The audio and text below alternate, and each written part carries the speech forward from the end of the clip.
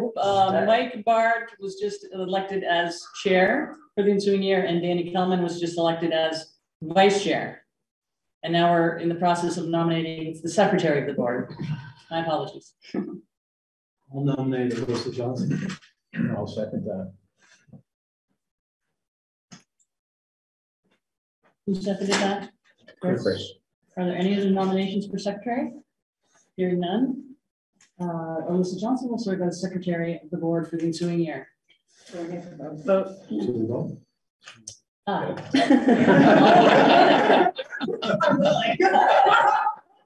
That's very often. All those in favor of Alyssa Johnson acting as secretary for the ensuing year, please say aye. Aye. Those opposed?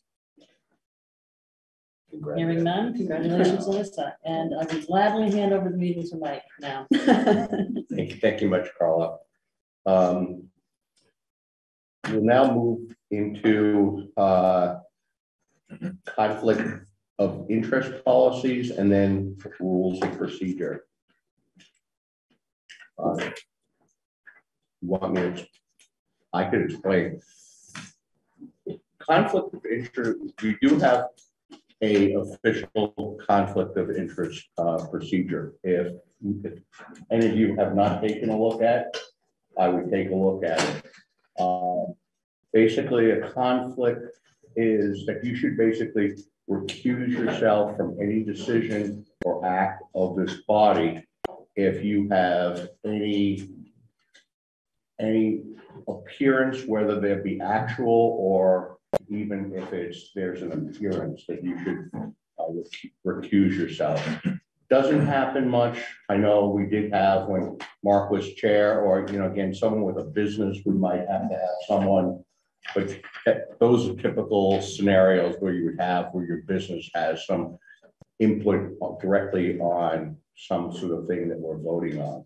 But that in a nutshell is what the conflict of interest, you have to declare that, you will abstain from voting, and hopefully thereafter we would have a quorum to be able to vote. That's it in a nutshell. Any questions? I have a question on 5 in that regards, which has disclosure. Basically, if you think you have a conflict, you should say it, even if you think you can do it despite it. But then, do we vote on that toward, or does that mean that the person can? It just was like a bit of a hangman clause. In general, it just said like if there's a conflict, use yourself to great, do it. But this one is worded able to act objectively in spite of potential conflict. Does that mean you still would be able to? But does the board vote on that generally? Yeah, the board could vote on it. I think it's asking for transparency and asking for kind of bending over backwards to make sure people understand what your interests are. And it's perfectly appropriate to say, I believe in spite of this, I can act accordingly with the best interests of the town in mind. But if there's some debate or issue, then the board could ask you to reconsider and accuse yourself on your own. It's a little dicier if the board has to vote to say that you have a conflict, because that's something that it's supposed to be self-policing. And my expectation is you probably won't have to dust that off again after tonight for a while. Thank you. Any other questions on the conflict of interest policy? I don't think we don't have to have a motion to. Yeah, you need to approve it. Need to approve it. It has to be approved every year. Yeah. Approved every year. So would someone like to make that motion? I'll move to the conflict of interest policy. Thank you. Do we have a second? Sure. We have a motion and a second. Any further discussion on the motion? Does this apply to other boards besides the Selectboard? It's titled Town Waterbury. It's the Select Board's conflict of interest policy. I didn't read it today. We had a long discussion about this last year. It was rewritten a year ago. I think all the boards and commissions should adopt it and should model it after that, but the select board is really making it for itself, I believe. Yeah, and I would just say for discussion, as someone who's on the planning commission, we never talked about or adopted it, so we were expecting to follow it. I think folks did in good faith, I think certainly. several commissions do have that. Yeah, I'm sure. And it's good to, have someone know that, because in any commission, you can have some impact where you have a clear conflict, and you should just recuse yourself. It's not a hard process. Okay. Any further discussion?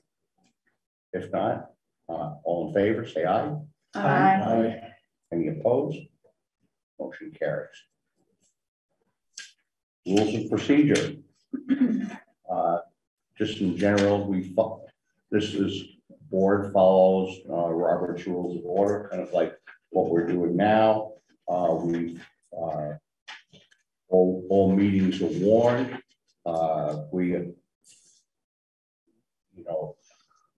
We could go based upon that parliamentary procedure, and that keeps everything in order. What also is really kind of important is that, one, it keeps us on track, but the second thing that I think is even more important is that are we considered a deliberative body? When in certain instances. Right, in yes. certain instances we are. I think that's really important as a deliberative body, that you do have those procedures. Has everyone reviewed those policies and procedures? Does anyone have a question on them? I have a question. Are they Robert's Rules of Order, or is it rules of procedure that have been adopted by the Vermont League of Cities and Towns? I believe it's Robert's rules. It's Robert's Rules, okay.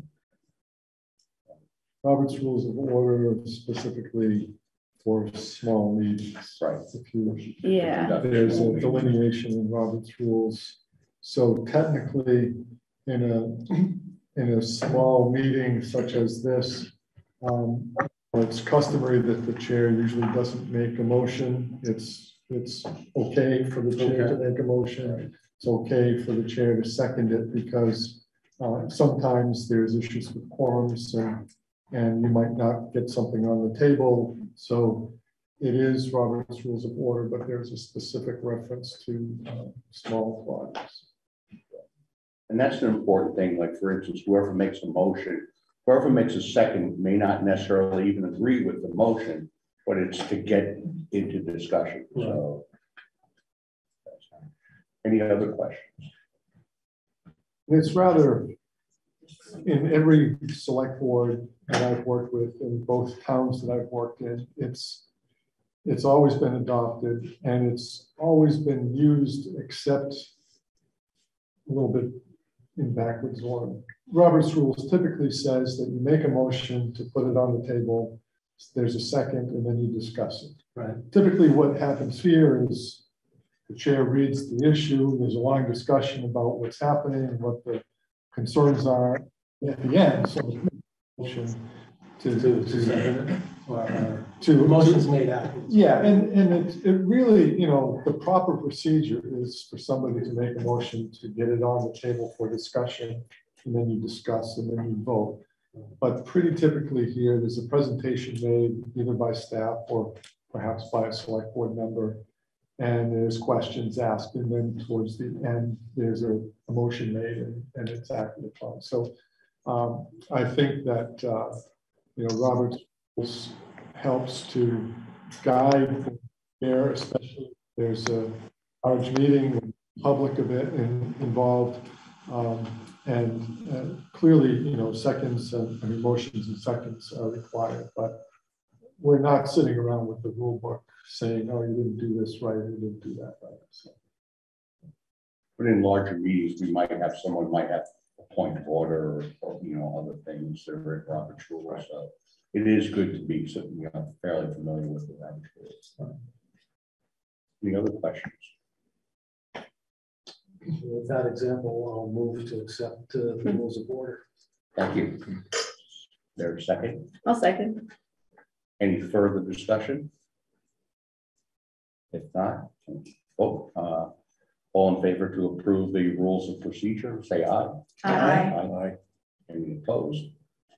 No, so motion passes. We will move on to the consent agenda items. For Roger and Alyssa, if you're not familiar with the consent agenda, the consent agenda is typically considered as one motion. So somebody would make a motion to approve the consent agenda. And if there's a second, any member can choose without a vote to take something off the consent agenda. Typically, the consent agenda means there's not going to be this. You accept the slate and you simply vote on it. If someone says, I'd like a discussion about letter C, the newspaper of record, it doesn't have to be voted upon to take it off the consent agenda. It just, as one of the members has raised the question of it. So don't be intimidated by the consent agenda if in tonight's meeting or any meeting subsequent.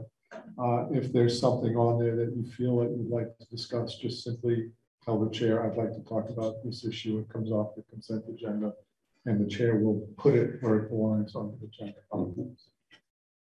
Hope that answers your question.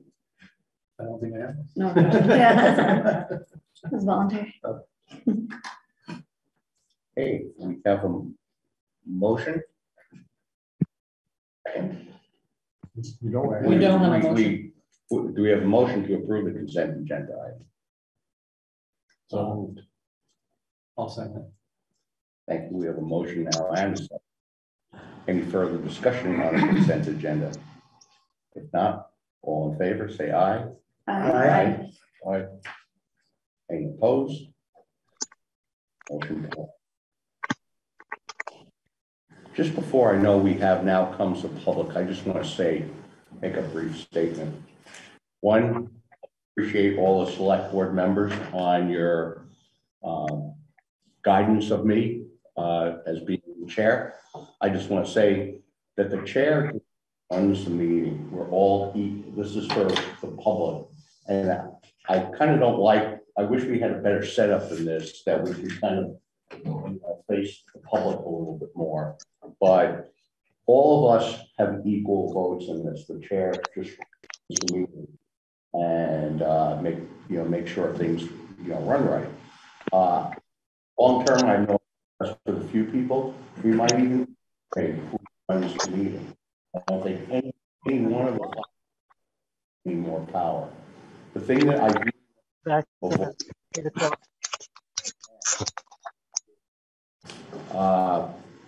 if you have something, especially that's why I said before the public thing, if anyone can limit their time to 2 minutes or under. If you have something further to say, I would encourage you to get on the agenda to discuss an item more fully. I also want to hope that as is the that we go into an era that I'm hoping we're seeing some more civility. The role of this body is primarily to run the business of the town. And I think that's what we want to stick mostly to. Everyone has issues that they advocate for. I would encourage them to advocate them in the strongest way. But this body really has to run the town. And sometimes we have gotten a little bogged down as to what things. So that's my little speech for today. So now this is the part of the meeting where we give the public a chance to make any comments they wish to address the select board. Does anyone? That's not on the agenda. Right, that's not on the agenda. And does anyone have anything that they wish to breach that's not on the agenda that they would approach either in the building or on Zoom line?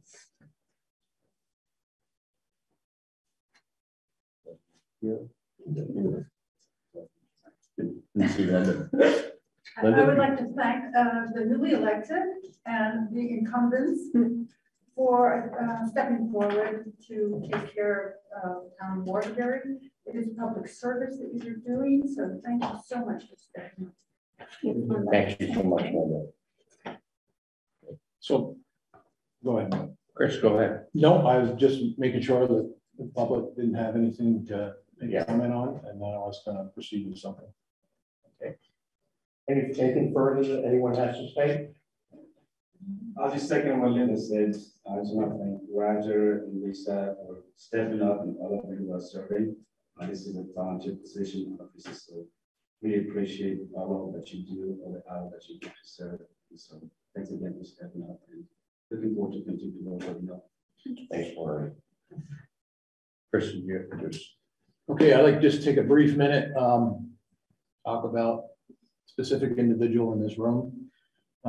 Wasn't at the informational meeting. Kind of a little bit unprepared for this because it was a last minute thing, but Mr. Flanders, I wanted to express the gratitude and appreciation of this entire town for your many years of dedication on the board and in the community as a whole.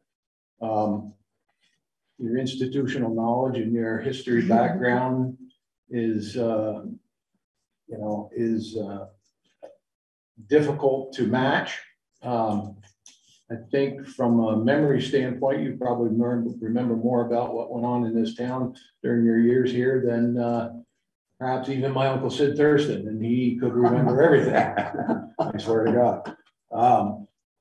And quite honestly, I notice a lot of things in town. And one thing that I've noticed from time to time when I'm coming through the village is you out taking your stroll with the, at one point your dog in the past, but the pleasure and the pride that I see on your face as you enjoy your stroll through town is in itself, appreciated because I know that you feel good about the community you live in, and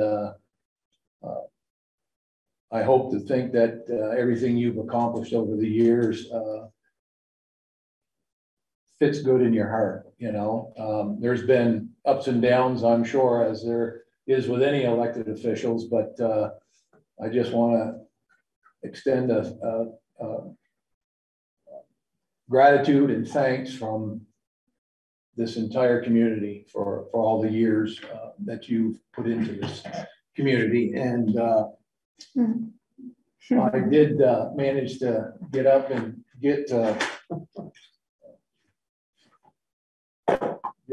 your award that you have given for so many years to other people, and now it's finally come back to represent probably the person that deserves it the most. So here you are. Congratulations for your key life.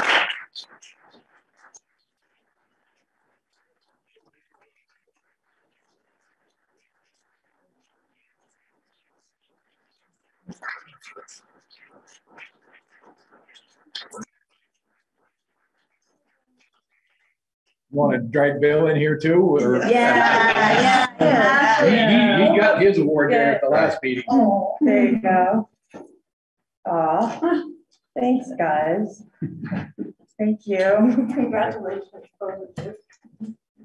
Well, thank you, Chris. Thank you, everybody. You managed to do something I tried to do many times, to surprise people with it. So I didn't have any inkling where you were headed.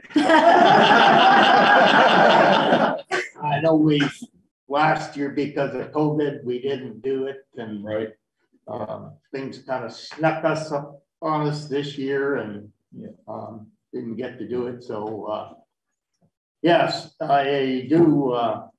Everything you said is accurate there, and but it's not me, it's everybody in Waterbury that works together to do it. And you probably heard Bill's story. My first meeting as a water commissioner was Bill's first meeting as Waterbury's town manager and village manager. So it's been what, 34? 80. 88 was when I first got asked to be a water commissioner, and then went on to be the trustee, and it was Bill's first thing. Yeah, So March, it was probably today. I started on March 15th, and then the next meeting, so it's right around now, yeah, 34 years ago. Barely had electricity back then.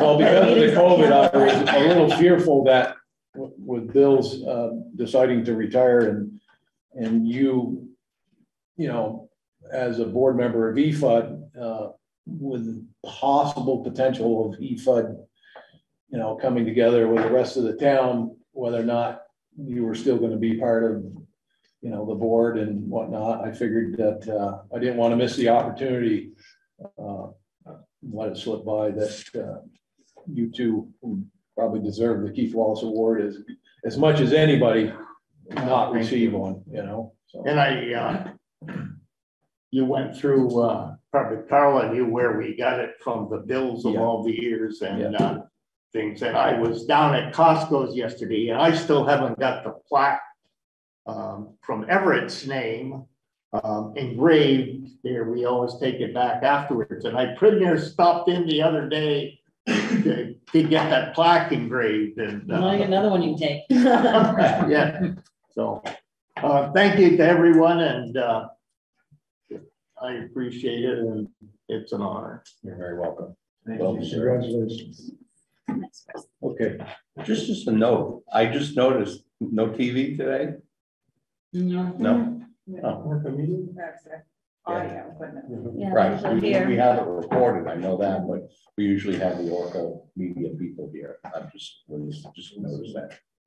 Okay, we'll move on to the next part of our meeting. It's a joint meeting with the EFUD commissioners. We don't have a quorum at the moment, but we're a little early. Do you want to a little bit? It's scheduled for 7:40. Bob Fanukin is here, Skip's here, but you know, there's 3 other commissioners, and I don't know if they're planning to tune in at 7:40 or not. If you want, we can. Do you want to do the next? Go to the next, we'll do the 8:30 item and then come back to this to see if any other commissioners come. Yeah, That's fine. Does anyone in the meeting have any objection to us moving to the discussion of the inclusion? If not, we will move in that direction. Okay, just, I know we've all got some discussion as to why the inclusion banner was removed. It was more of a procedural matter because the existing, the previous select board had it that it would be decided at the, when the new select board was chosen, that it would be decided as to whether the banner will be continued. And that's the only reason. It's not saying that we want to take it down. Is this a banner thing? There's a little background noise. If someone could mute themselves. I'm gonna get. So just to be clear, Mike, the motion that was made stated that the banner would be flown from December until town meeting day. Right. And I had it taken down town meeting day because that's what the motion was. So Right. I just want to make sure there was a direction there by the select board to take it down in order to allow the new select board to discuss the issue. Right. So that's where we are today to discuss, should we put the banner up? And I'll first, you know, I should put it out first to the select board, and then we'll hear comments from the audience. And maybe if I could hear from each one of you, your opinions are brief thought. My question is procedural, and I don't know if Bill's the person who has a more solid answer, so I might wait on that one. But I mean, I made the motion to put it up. I'm fully in support of having it. I don't think it ever needs to come down. I'm supportive of leaving it indefinitely. I don't imagine any reason it shouldn't be up there. My question is though, what route we take to not have this conversation annually, and whether that's making a vote to leave it indefinitely as a board, or if it's better to put as a ballot item to the town, which is something I'm going to take personal responsibility for, because I asked that last year and then forgot to follow through with it. So I take responsibility for forgetting to see about getting that on the ballot. So I guess I see those as the two routes, and then, you know, the intermediate decision would be to leave it up till town meeting day, but actually put it on the ballot this time, which we sort of dropped the ball on last time. I don't see why we couldn't have it. It's kind of like where a lot of motions are until, you know, indefinite until, you know, withdrawn. And I don't see why we can't do that. I think it's just the way, as Bill said, the way the motion. Yeah, and that's on me because I made that motion with that wording, but then forgot about it. And I don't think, you know, I know I've spoken to several individuals. I don't think it was any intent to take down the banner. You know, I'm fully in favor of the banner, you know, because it stands for what this town's about. Any other opinions? Alyssa, Roger, Chris? In lieu of what's happening in Ukraine, I think it's even more important.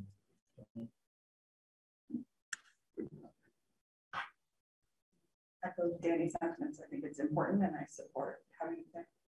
So are we not entertaining the ballot issue, or are we? Well, we could discuss that. I think I want to hear first from the select board, and then I want to open it up to public comment, you know, people if they have comments. I feel like you know, this town sent 250 soldiers during the Civil War to end slavery. I think it's entirely appropriate that we Thanks. Does anyone in the public, whether on Zoom land or in the audience, have anything, any comments? All right. You want to step forward?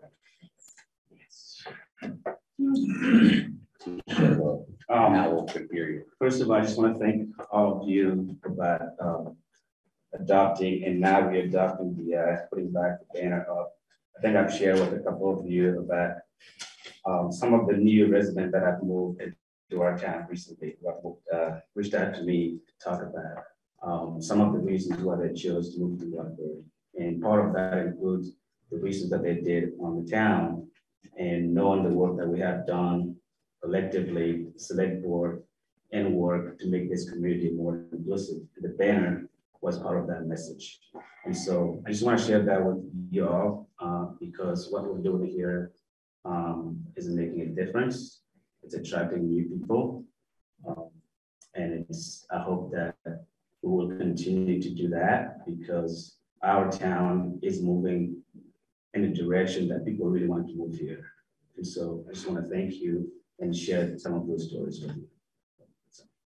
Thank you. All right. Anyone else? Anyone else? Hi. I need to introduce myself. Yes, if you can. Mallory Culbertson, Waterbury resident. I just wanted to voice my support for the banner. It feels very timely, and I'll just share kind of a scary incident from today. I was walking to the post office and there were 2 stickers on a pole by the roundabout from white nationalist organizations. There were neo-Nazi symbols on this sticker that was in town in front of the gas station. So as much as, you know, I think a lot of us wish that it wasn't such a pressing issue these days, there's very much still people out there with very violent, racist attitudes, and they are promoted in our town. So I think it's really important for the board to take a very firm stance against racism, and that banner, I think, is a very key part of that. So just wanted to voice my support there. Thank you. Anyone else? Was that just thumbs up or? Okay. Awesome. Come on up. I'm not opposed to. You could just state your name for the record. Sure, Elizabeth Walton or Lisa. Thank you. I'm not opposed to the banner itself because I think that it was a positive compromise that the town made to accommodate multiple people. My only concern is that we're setting a precedence because my understanding is the policy is that the poles were donated for us to make announcements, events, I mean, like what we have up there now. And I understand that an exception was made to the rule, and I don't have a problem with that.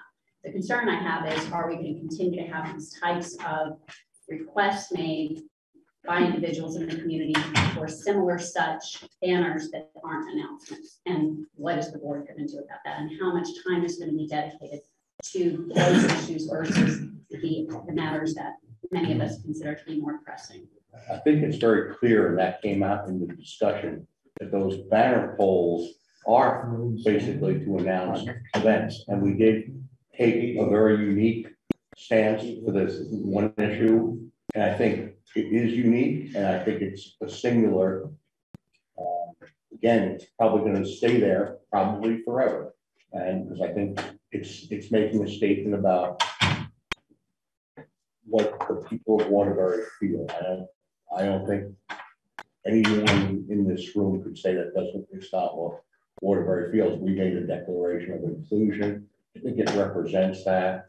But again, for every, stop this, as much as like the Ukrainian war, we all have our opinions about all kinds of different things. I don't think that's as a matter of fact, I'm a Rotarian, and even the Rotarians made that point, because that's why they provided the money to put up that pole to announce events, and I think that's what's going to stay up. So I hope. And I think Danny's idea of putting that on the ballot is a great idea, so that the town has a say in the matter. It would be a article, so it'd be a floor discussion. As opposed to being on the ballot. Right. If we ever have a traditional town meeting. We will. Next year. We will. Any other comments? So Mike, Bill keeps jumping in and out. There he is. Yep. As a Rotarian, do you recall what policy the banners had, and can you refresh everybody's memory on what that was? Yeah. And did we make an official change to it to allow for this exception? We did. The official policy is just to announce events, and it would be up for 2 weeks, and after up to the event, and then be taken down. So is there room for what, 4 banners? That's what. Okay. Mark has his hand up. Mark Fryer. Oh, okay. Mark? Hi, thank you. I think this came out of the last discussion last year, but I think the important narrative to get away from is that these poles are property of the town. The banner being put up is not, I think the policy is really for people that want to advertise events, but you could put a banner on the building, you could put a banner wherever. The select board makes a decision. I don't think this specific banner falls under the rule book of, the polls. I really think the important thing here is that the select board supports it, votes it forward, and then, it can stay on those polls. I think trying to say that this is somehow skirting a policy, that policy's for, people in the town or other people that want to announce events, but it's property of the town, and the select board can make a decision on what to put on those polls completely separate from the policy. So I think that's the important thing that came out of the discussion last year. And I think we need to get away from the discussion like this is somehow skirting some kind of policy, because it's town business, and the town is deciding to put this banner up, not an individual or a group. Thank you, Mark, for that input. Bill? Yeah, so what Mark said is true. The banner policy was adopted by the select board. It is the select board's policy as the governing board of the town. The select board has the authority and ability to change its own policy. If the policy had been voted for at town meeting, it would be the policy of the town meeting of the town, and therefore only the town meeting could change it. So it is within the select board's purview to decide what the policy is.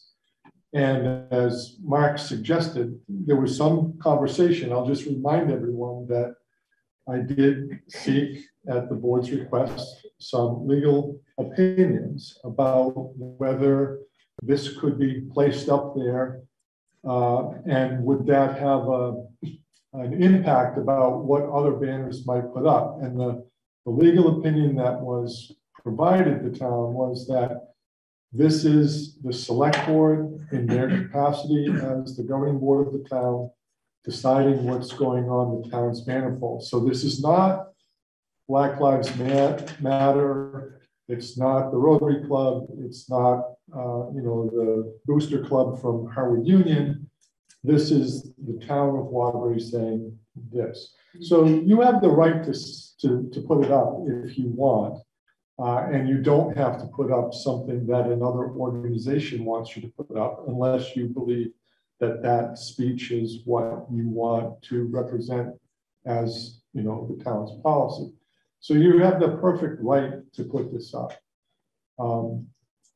And just to make a personal observation, if you might allow me, Mike. Yep. I'm not trying to step in it or cloud the issue, but I always wonder, and I felt the same way about all the American flags that Tony de Blasio used to hang up along on all the power poles. And I'm a very patriotic American, and I like the American flag, but I would have people ask me, they'd come to town and say, why are the flags up? I said, well, we always have them up. And it's like, at some point, when does the symbol fade into the background and it's not even seen anymore? So if the board wants to put it up and put it up forever, that's a fine thing to do. But it's, and I support what the statement is, but I just ask you and others, does it fade into the background and lose its significance if it's up constantly? I'm not suggesting it shouldn't be up again and it can, go up for a while, come down. But if you're just going to paste it up there, at what point does it become not effective? White noise. Yeah, it becomes white noise. And that's just a question. I'm not saying that you have to not put it up. That's not what I'm saying. It's just a question. Mm-hmm. Any further comments or Maroney? You got people in the audience. Hi. you can state your name? My name's Jamie McKibben. I can spell it for you if you would like me to, for official notes. As long as you wrote it down. I did. Okay. I'm a resident of the town of Waterbury. I think in regards to your comment about it being the background, as a person of color, I think it really means a lot to me. It's something I notice, especially with the rise of anti-Asian hate. It's been something that I fear every time I go outside. If I'm going to get harassed, I don't want to be harassed in my own town. And so I think it really speaks a lot to me for just being included in this town and being seen. And I think it also, to what Maroney had mentioned, for visitors coming into town, it's not fading into the background for them, but it speaks to how we are inclusive of other people of diversity and backgrounds. So it might fade to the background for some folks who are in town, but I think in terms of visitors, for other people of color, other people from diverse backgrounds, it's something that I will always look for as being something that this is my town and I can do. And so, yes, I would just like to speak. I think it means a lot, especially to people visiting town as well. Thank you.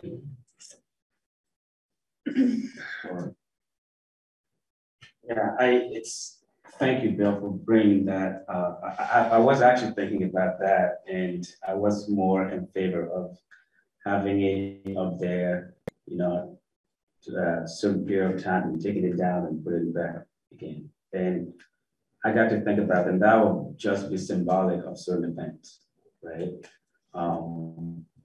We want it to be up there. So if the select board decides we should vote for it to be up there, whether the message gets lost eventually, but I think, yeah, it might for those of us who live here and see it every day, but the people who come here, that's a good thing.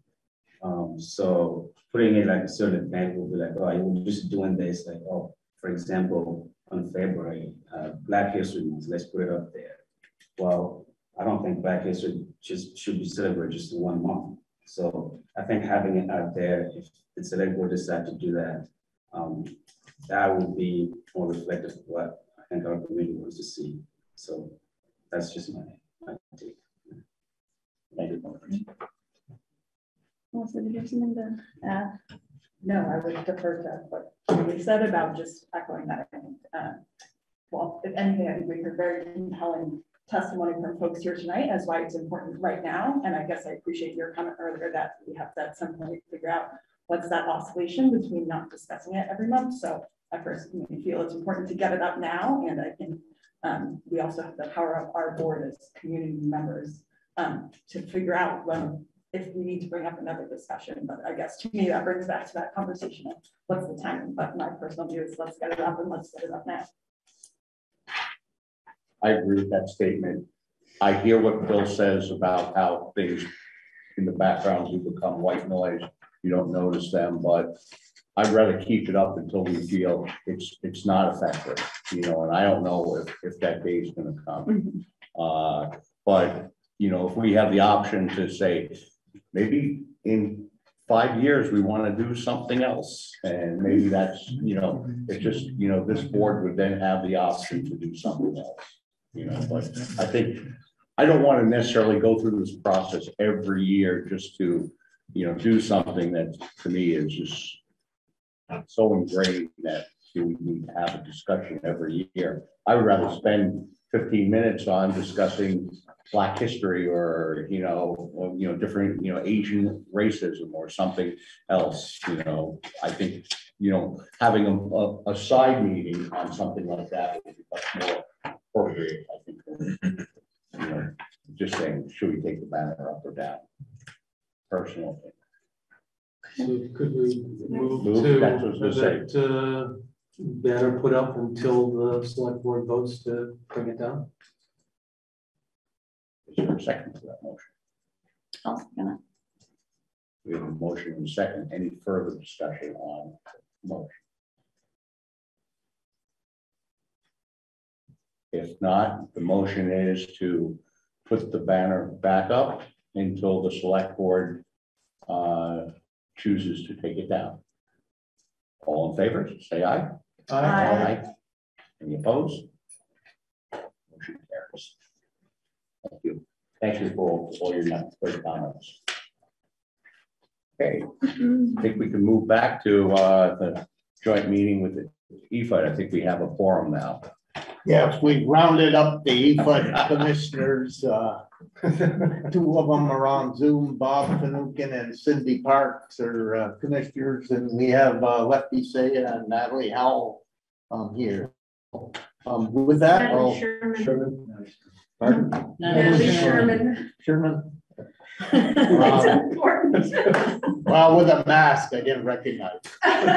Just in terms of procedure, do you have to open your joint meeting with us, or?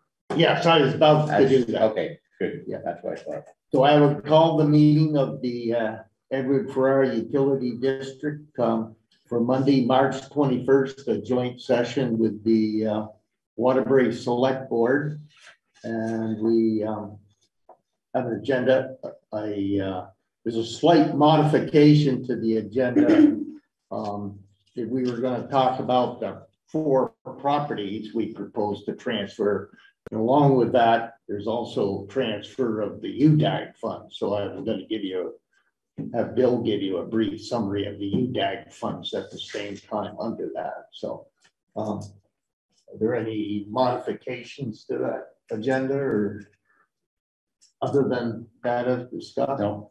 Maybe someone from your board should make a motion to approve that. I'll make a motion. The second? I'll second it. You're just adding a discussion about the UDAC funds? Yes. Yeah.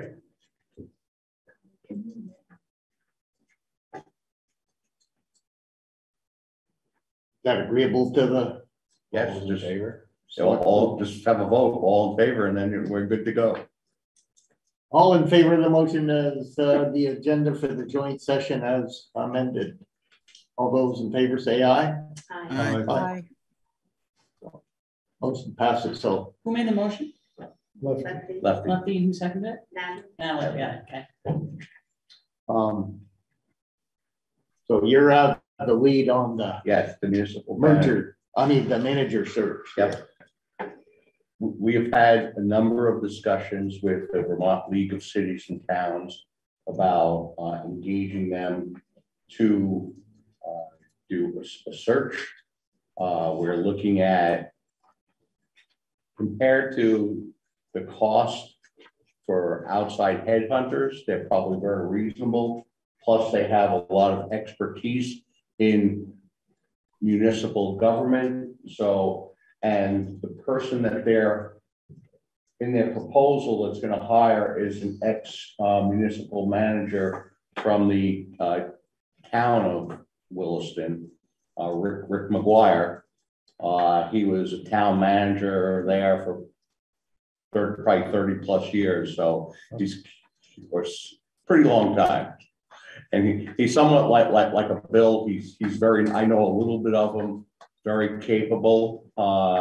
He was in Williston a little less than 20 years, I think. 20. He had been in Middlebury, then he went to Okay. Connecticut, and he didn't serve one. Well, I know he's a longtime municipal manager, so he would have the expertise. And, you know, I think both bodies would probably want to meet with them. We probably also need to decide if we, in addition to having select board members and EFUB members, do we want to have a general, you know, resident member on that search in some way, shape, or form? That's for all of us to discuss. But we probably want to move forward because time will slip by very quickly, and there are other key municipal manager vacancies out there. So we're going to be competing against those different markets.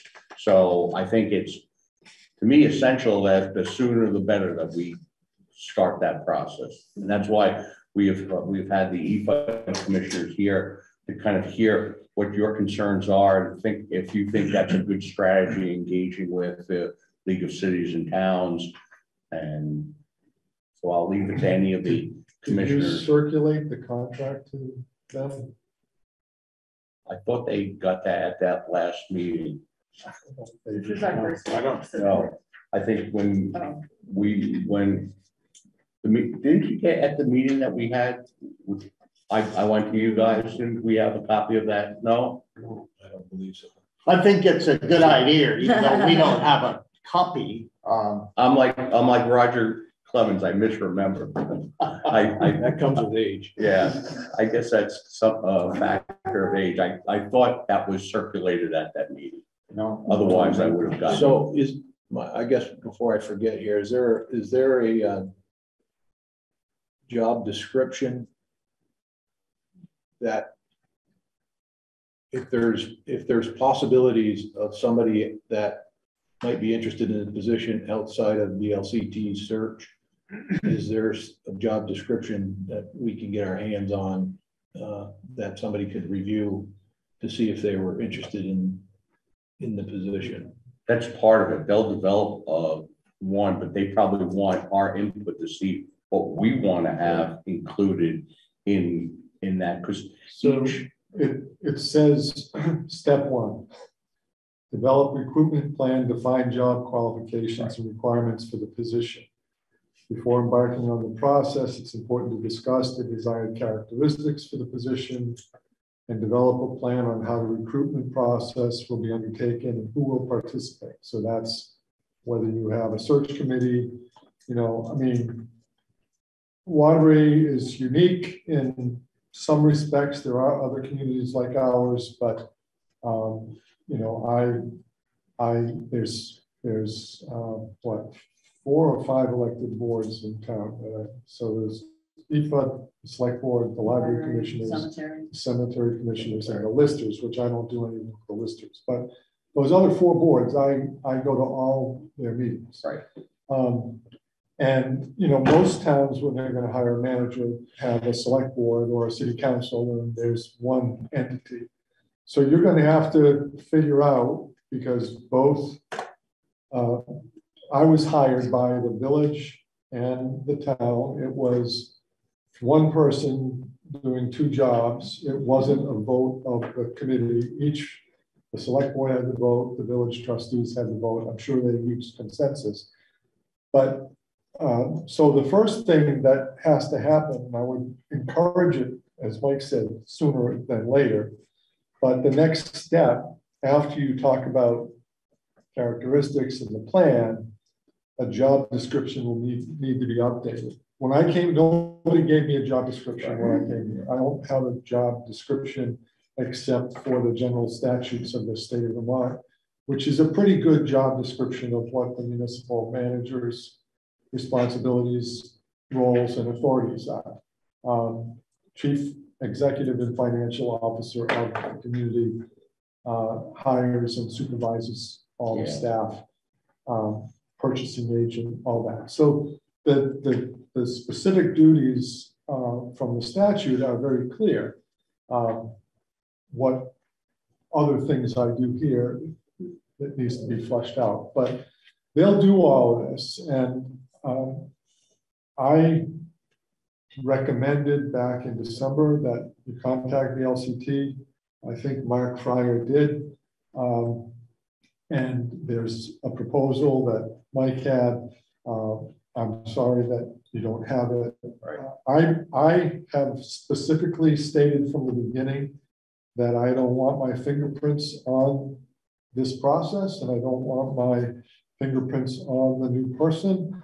I will certainly help the boards when it comes to talking about what things I do. I'm happy to do that, but you know, I kind of noticed nobody had one, and I wondered if you all had it on your electronic devices. But the cost estimate is in the $6,500 to $12,750 range, depending on what services you ask for.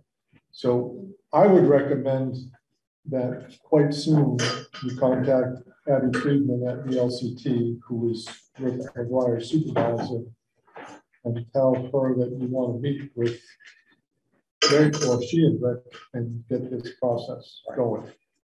And to me, that would be the first step, is getting, you know, a couple of representatives from the select board, a couple of representatives from EFUD. Then if we want to determine we want to have a general representative, that's everyone's pleasure as to what, but I think the numbers, you know, we'll find out really with that first meeting with Vermont League of Cities and Towns a little more. And I do apologize. I thought that was sent at that meeting that we had, that EFUD meeting. But so for the first step, can you forward that to everyone on the EFUD and on the select board? And then can you, or would you like me to reach out to Abby and we can set up that initial meeting and see who? Would you like to? Happy to, yeah, absolutely. Thank you. Sure. Thank you, Dan. And I'll ask him, yeah, okay. Do we need a motion? Probably would be a good idea when you contact Abby to ask her to get some dates that, right, some open dates. a number of dates, so that you can then communicate it out to the other board members. And I do agree with what Bill said in terms of, I understand why Bill does not want to be, you know, I don't think he's not concerned about the municipality, but I think, you know, it's just a good, it's always, you know, when you've had a job for 34 years, you kind of, you know, have certain ideas the way things are going to be done. And we all hope that they can live up to what Bill has done for this community. And, you know, I think even Bill would say, hopefully the person being even better, maybe I'll be there for the next 35 years versus 34 years. But I think That's really the first step is the meeting. So are you going to send out this? I can do that as well. That's no problem. I have it, so I can send it to. I just want to make sure that. Sure. I thought that went out to, all the E-Fund commissioners. So you're going to contact Abby about this? Right. I'll get some dates and I'll ask her how many representatives she thinks is best for that first meeting. And then I guess from there, we can talk about forming that. Search we committee. want to choose 2 people from each board to be this initial meeting with Abby to kind of lay it out, because if you have everybody, it's going to be a more meeting and things. Right. EFUD can have 2 people that's not a quorum, so that we meet. So I would suggest maybe we'll work on getting 2 people who will do this, and you can, and then when we choose those 2 people, we can work with what's the agreeable debate to meet with Abby and get the process started, bring that back to the boards. Now, do we want to have, and I'm going to pose this as a question, do we want to have a resident member? Well, I think the core committee can, once you meet with Abby, you're saying can the 2 decide, and then decide after. make a recommendation back to the boards. And I think that'll be a good question to ask them as well. So we'll come away with a little bit more knowledge. I think in some of the materials, they say, some do either way. So I think it's kind of what. And it seems like it'd be a good idea to contract with the BLCT if we think this is the right way to go, so we don't lose a lot of time, and probably eager to have this made official. So maybe we can be prepared to vote on that in the next meeting. Yeah, because we kind of didn't want to go ahead until we had, this is our first meeting of, this particular select board. And I think it was, even though we had the information at our last select board meeting, it probably was not appropriate to go forward. Well, I think you can actually, without too much difficulty, both boards individually could vote to agree to move forward with VLCT, allowing the committee members to work out the details of whether it's the 6,500 or the 12,500 contract. That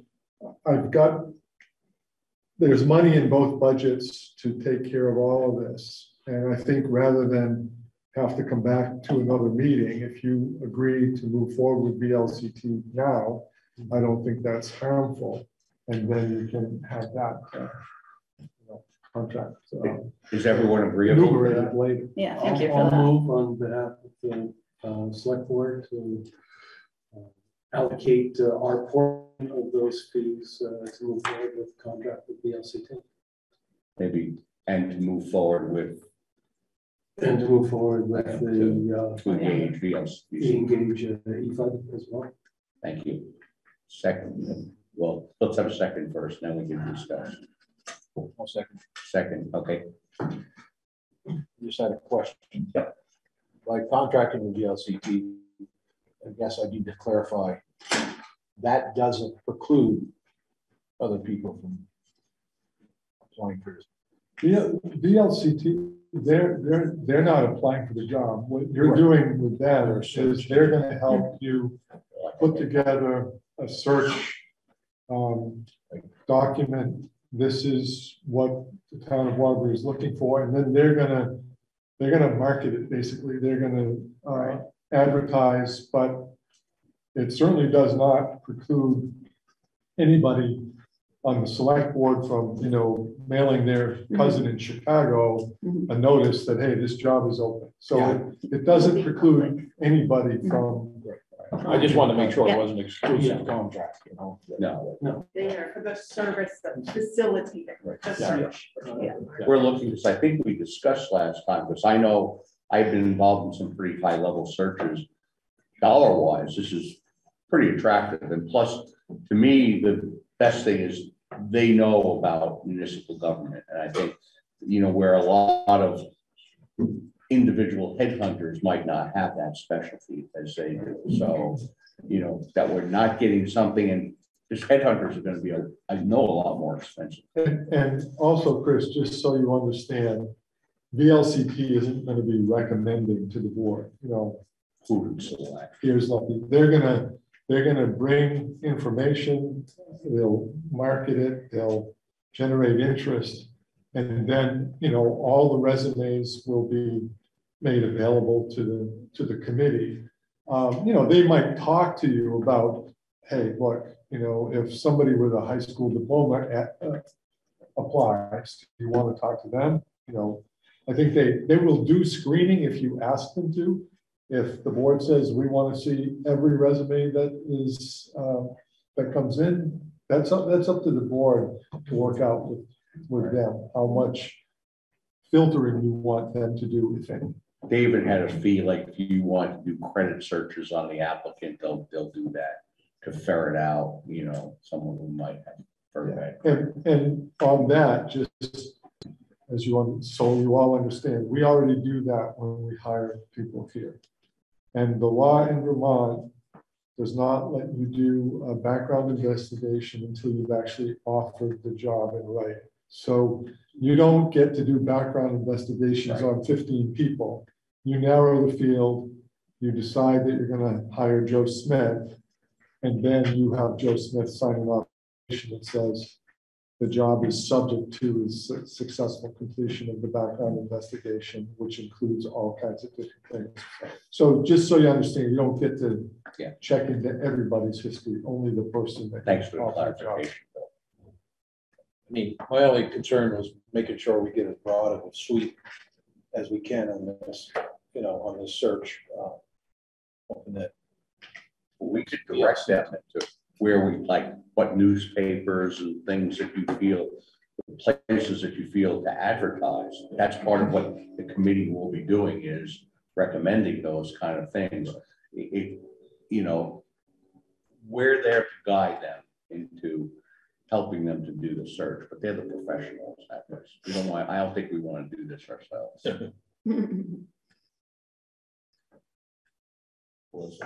Thanks to you all last year and EFA for putting money in the budget. But that's not actually most important. I just wanted to clarify. So I think I fully support the motion that's made to have Danny and Mike, and thank you for being willing to meet the meeting. And just wanted to clarify that we will come back to the full board to discuss the composition of the search committee more broadly, just because I think that's an important conversation. But thank you all for being part of the first meeting. So the motion made and seconded. Yep, the motion and second is we're in discussion. Any further discussion? There's no further discussion. A motion to approve moving forward with this search. Everyone in favor, say aye. Aye. Aye. Any opposed? Being none, motion passes. So then the EFUD commissioners would need to make a similar motion. Is that?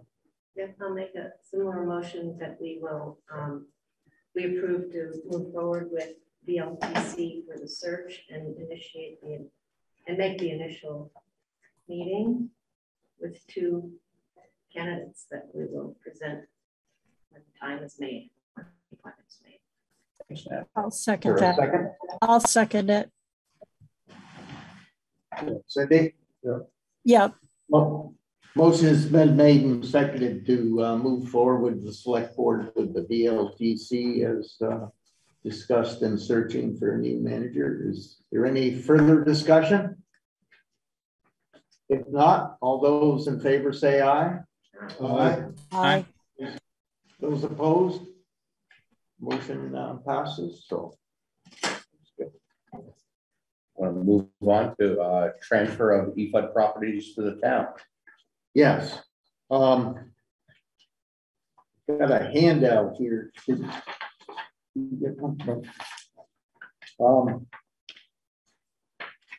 That we had put together. This is 4 properties that EFUD that were properties of the village trustees in the village of Waterbury, and when we dissolved the village, we became EFUD. These were properties that were used for the the village purposes and things, and we retained those as part of EFUD, and I don't know, a couple, 3 months ago, or even longer than that, we talked about transferring these to the town, that they weren't critical to the use of the operation of the water system or the sewer system and things. And we had met with the select board and put together an agreement. On the handout on the backside lists these 4 properties. We'll start with the smallest to the largest. One is the little welcome sign at the head of the roundabout. That's on a small piece of village property and things. The next one was the Elm Street parking lot that the village developed in '99 and things, and we retained ownership. The Rusty Parker Park, opposite the railroad station that the village purchased in 1930 from the railroad and things. And the last piece is the 40-acre site that the ice center is on off River Road that the village obtained when the interstate went through. They swapped some village land that the village owned under the interstate and got that in return. It was part of the state hospital farm at the time. So those, is all the trash that's buried there coming this vehicle? that's actually been very useful as material storage place for the highway department once it was filled in. And the village, forget what year, but we spent quite a bit of money with consultants to investigate the chemicals that are there, and it's been cleared as doesn't have to be monitored anymore and things. So I wouldn't recommend building over it because of the stuff that's buried there, but it's safe for the material storage. So there's no more monitoring that's happening. That was closed out. Man, I want to say at least 15 years ago anyway, wasn't it? So yeah, the work test that's in there. Yeah, there were wells drilled. Remember who did the work? you need the monitoring? Yeah. Heindel and Noyes. That's right. And at the time we put together an MOU that we had come to the select board. Mark was chairman at the time, and those on the select board had gone over the things that we wanted to make sure, one, that you were willing as a select board to accept those properties before we went and voted to turn them over to you. Is the only change what's in red from yes. what we previously got? That's yes. And what we were looking for at the time, merger wasn't high on everybody's list. It wasn't talked about at that time. So we wanted, in return for giving these to the town for $100 deal,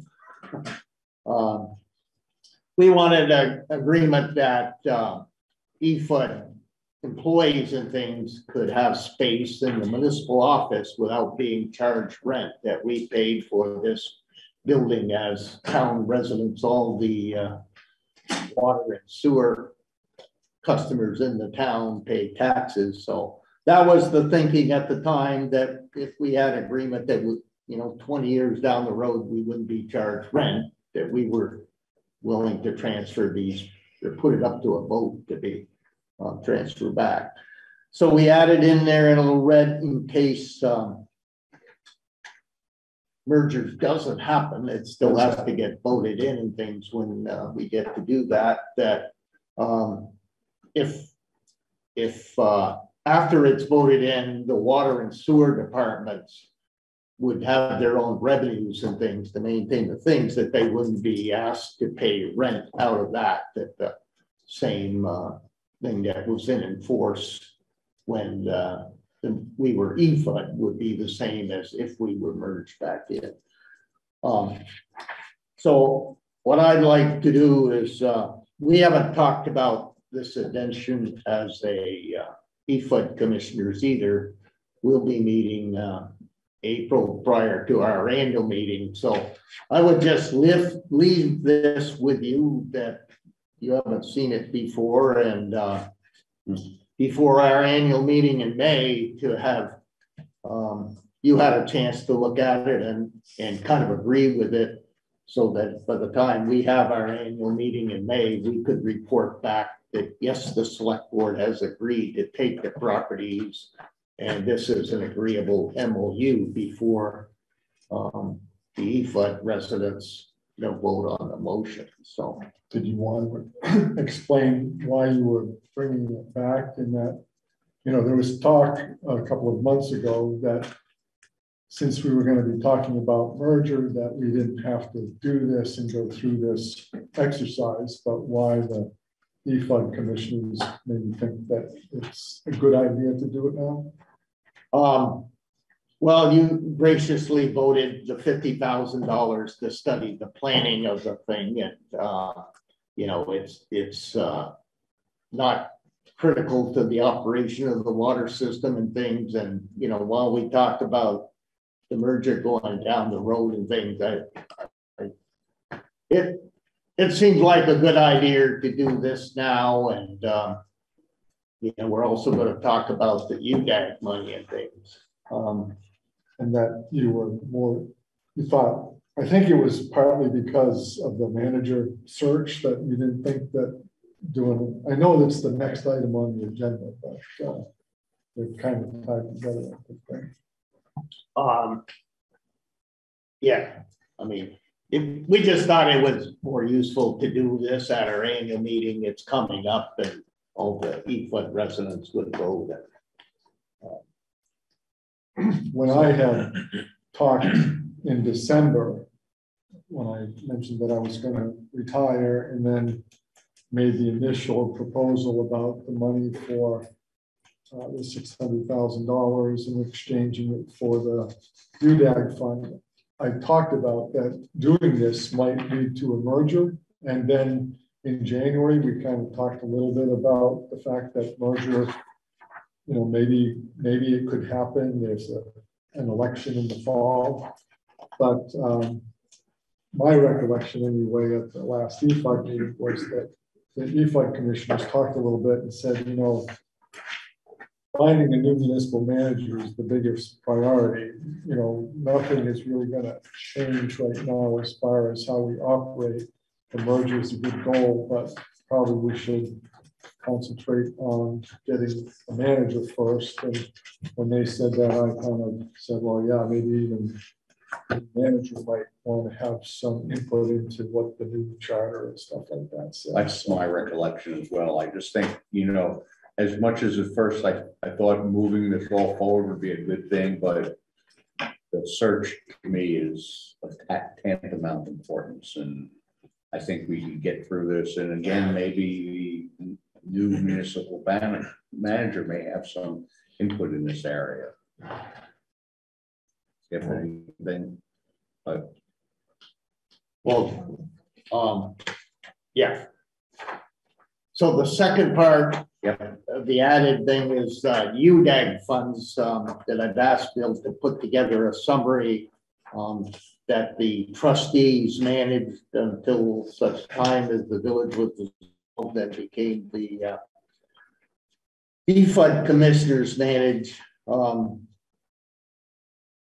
And it's, money that was loaned to, we were looking for businesses and things within the village to manage these funds. And Bill's put together a nice summary of the value in our loans here. So I'm going to let him kind of explain briefly.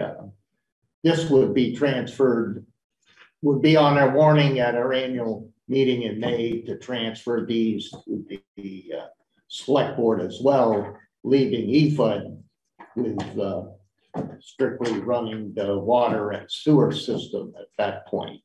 Okay, so this was again first broached in December at that joint meeting that we had back then. When I made the proposal that the town used $600,000 of ARPA funds to grant to appropriate EFUD so that they could do water improvement projects outside the district's limits in places where they already are able to serve and do some upgrades in those places. The quid pro quo that I recommended at the time was that EFUD would get that $600,000 and then turn over its 2 revolving loan funds to the town.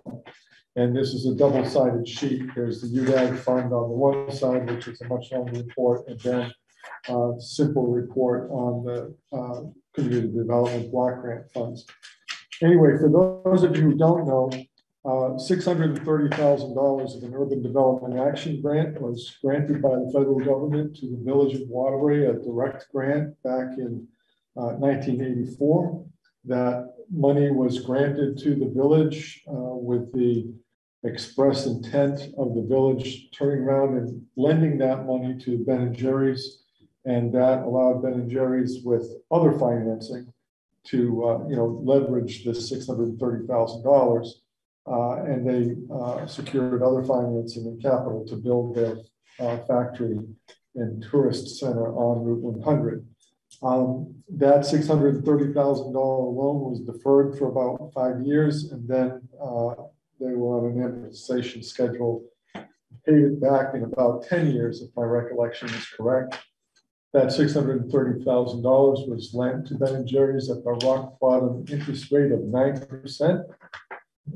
Those of you who are old enough to remember Ronald Reagan and Jimmy Carter before him, when you could buy CDs for 14%, mortgages were going for 18%.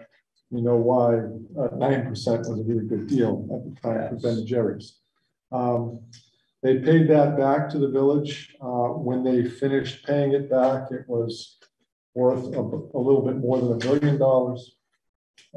And the village has turned around and has been lending money to other businesses and not-for-profits in this community since that time.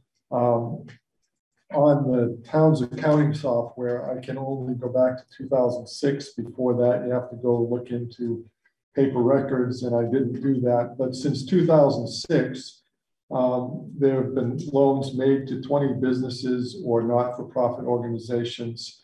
My quick calculation says that more than $1.5 million has been lent out since 2006. Of the 20 that received loans, 12 have paid them back completely. There's 8 others that are still outstanding now. And we had 2 loans that did default. It's a pretty good rate that I think most banks would be envious of. There were 2 businesses that had been loaned about $75,000 altogether between the 2 of them.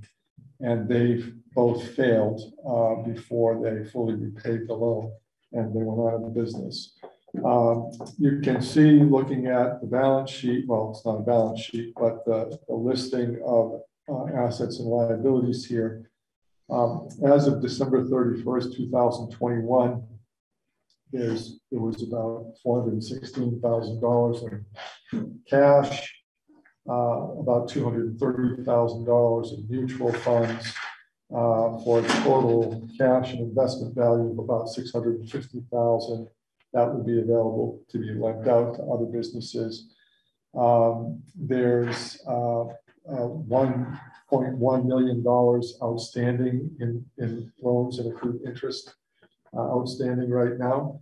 And the way accounting works, all of those loans, even though they're all performing, the accountants consider that to be a deferred revenue, meaning that we can't get our hands on that $1.1 million within a 60-day period. The only way we could make a claim on that money is if those borrowers were in default. So the fund balance is really what we have in cash and investments. We have made a couple of loans in the past couple of years. And the idea is that because the town has appropriated the $600,000 of ARPA funds to EFUD. EFUD will go to its voters in May at their annual meeting and ask the voters to turn this revolving loan fund over to the town. And if they say no, then EFUD doesn't get the $600,000 of ARPA money. You can see we made $166,000 of loans in 2021. That was to the Deer Shepherd and to the, it's called Perry Hill Partners, but it's the new building, the Bell Block on Stowe Street. Money was lent to those two businesses. On the other side of the sheet is the Community Development Block Grant Fund. The town has a CDBG fund as well. All of the villages or all of EFUD's money is in one project right now, the Lad Hall affordable housing building down on the south end of the village. Of the $74,580 that was in that fund as of December 31st, $72,000 is in a loan to Lad Hall, and about $2,400 is in the bank. The town has a CDBG fund. I think the balance of the towns is about $160,000. Almost all of that is into the Lad Hall as well. The town has a non-performing, a deferred loan, I guess I would call it, with the building up the seminary building in Waterbury Center, the housing project that's in there. The town had lent part of its CDBG funds there, but that's deferred with the full expectation when the time comes that that loan will likely be written off, just like EFUD did with the Stimson Graves building here on Stowe Street. So anyway, that's the history and kind of the status. So thank you, Bill, for putting that together. Since I emailed him this morning if he could do this, and I think since Bill came in '88, it's his skillful management and financial skills with managing this fund that it's grown and contributed to the growth and development of Waterbury that it has. So we look to pass it on to you folks at a vote at our annual meeting, and we are, like I said, kind of limited it to within the village during the village days. So we'll look for you folks to utilize it within the town and things, and continue in the way we had adopted a few rules that went with it that you need to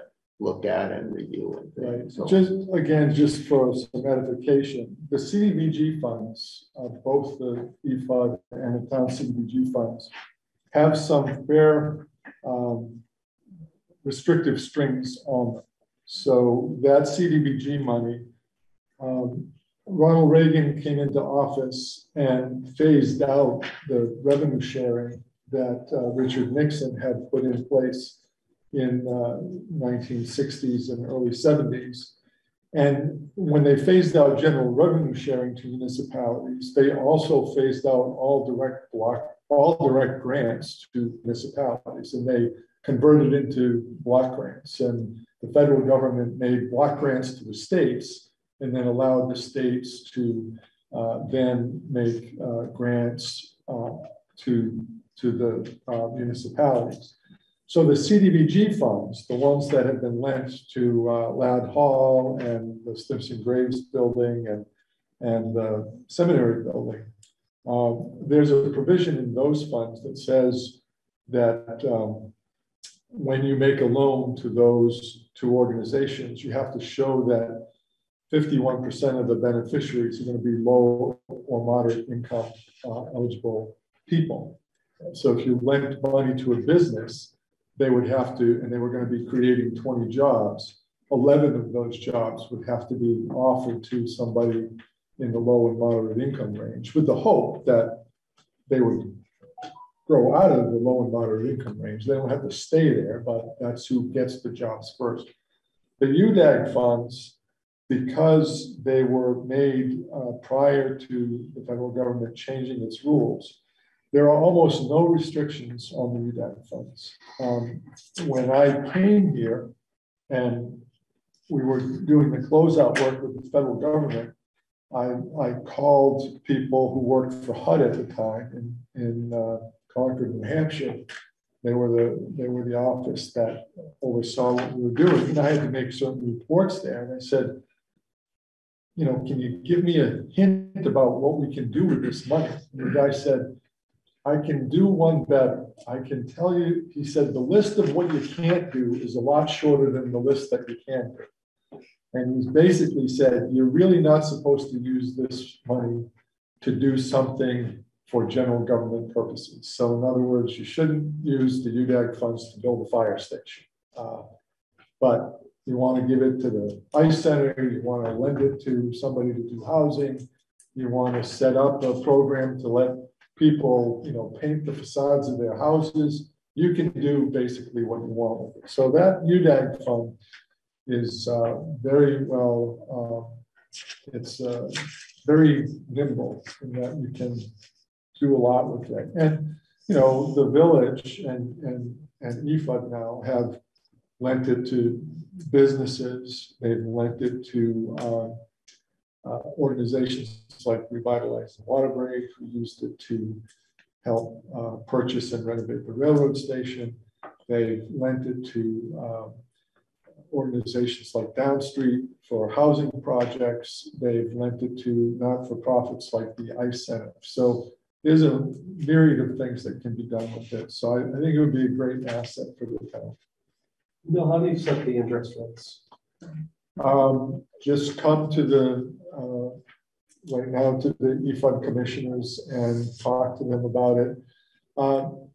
In the early days, most of the loans that we were making were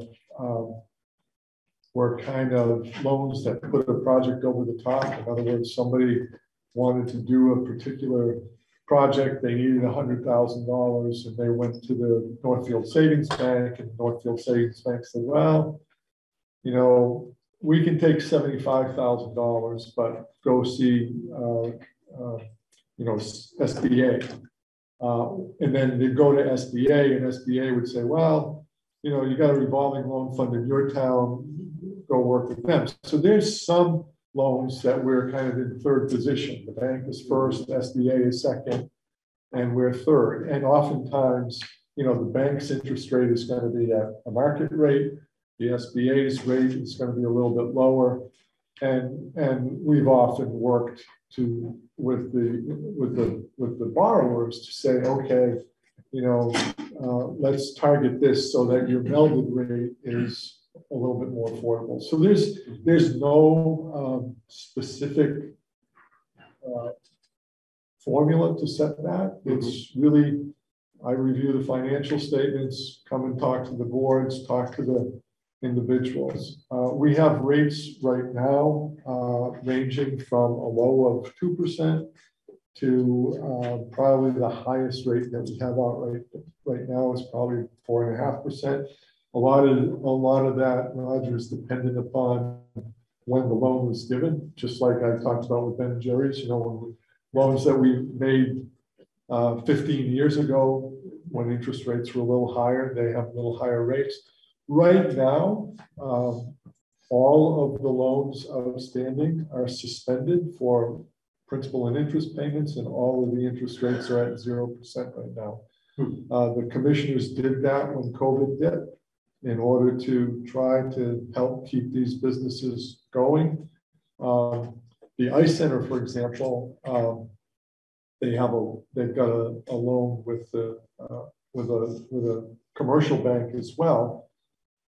The bank agreed to say to them, you don't have to make a payment, but they left the interest rate running. So if they didn't make a payment, you know, their $300,000 loan was going to be going up by 6.5%. So right now, none of these loans are, we're not asking anybody to make a payment.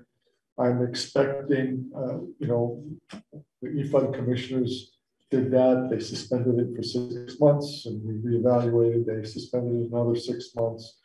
I expect by the time that this is turned over to the town, maybe they'll have started them up again.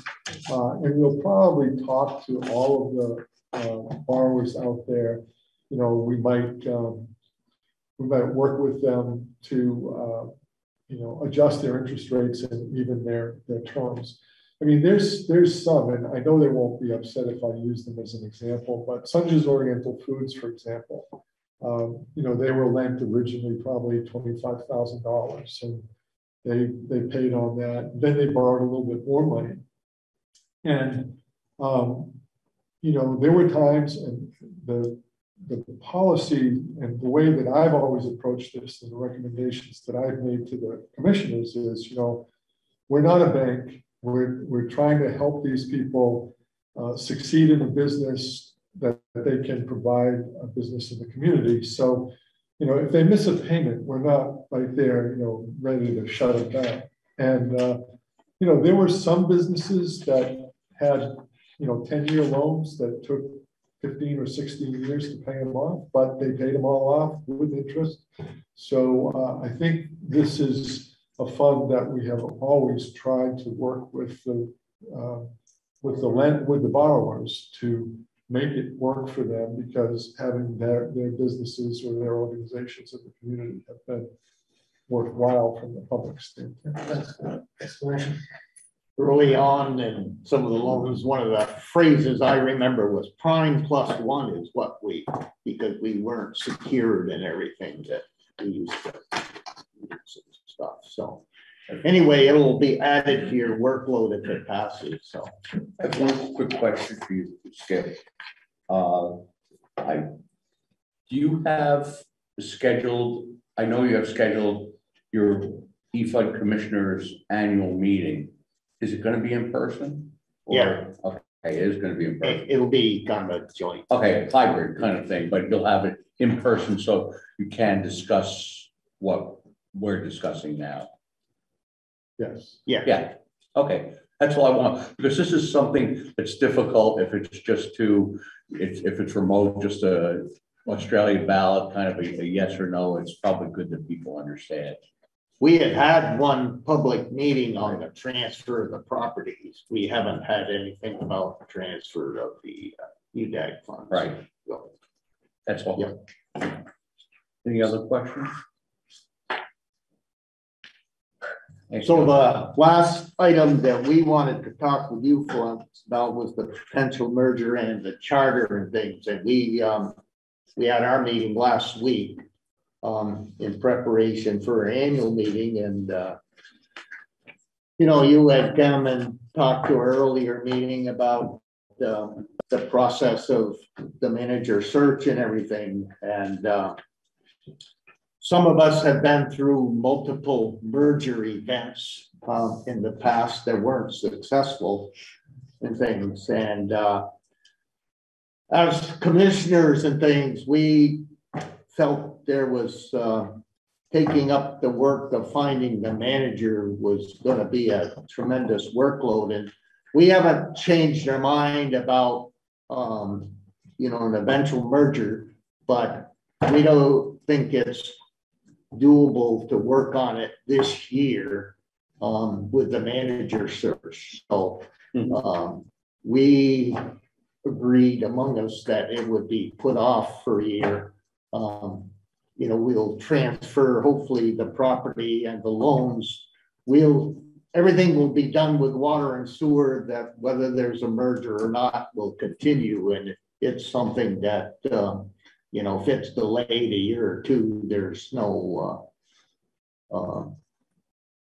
consequence of it, and it gives the new manager an opportunity to kind of weigh in, and maybe we can convince Bill to work on a merger committee in the future once he's no longer manager and things. So that's our consensus at this point. We hope that you would agree and things that it would be taken up after the new manager is hired and in the next year. So comments of the board? I was just wondering, is the manager and the new manager going to be the manager of the utility district as well? Well, if we agree. That's the intent.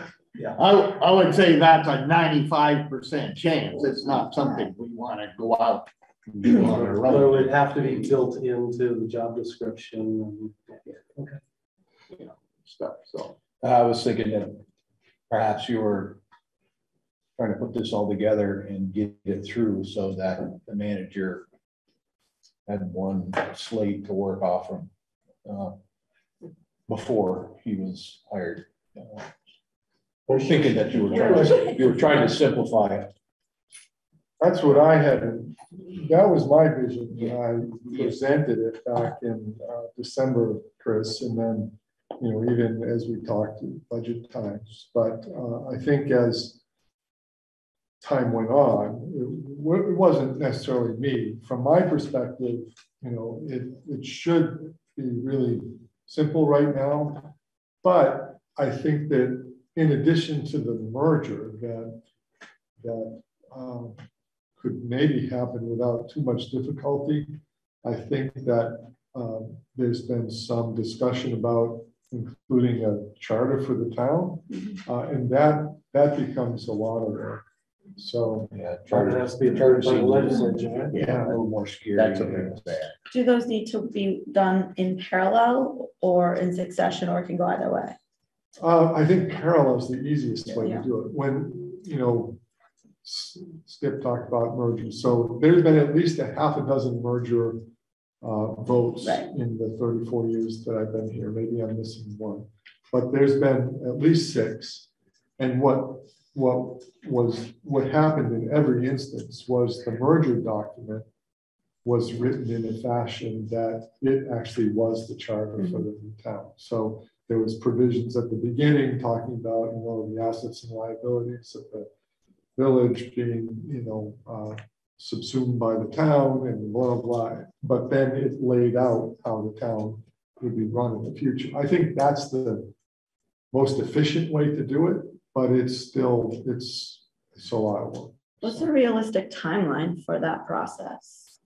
Well, in the processes that we've done in the past, we've had a vote usually at town meeting or a village meeting in March.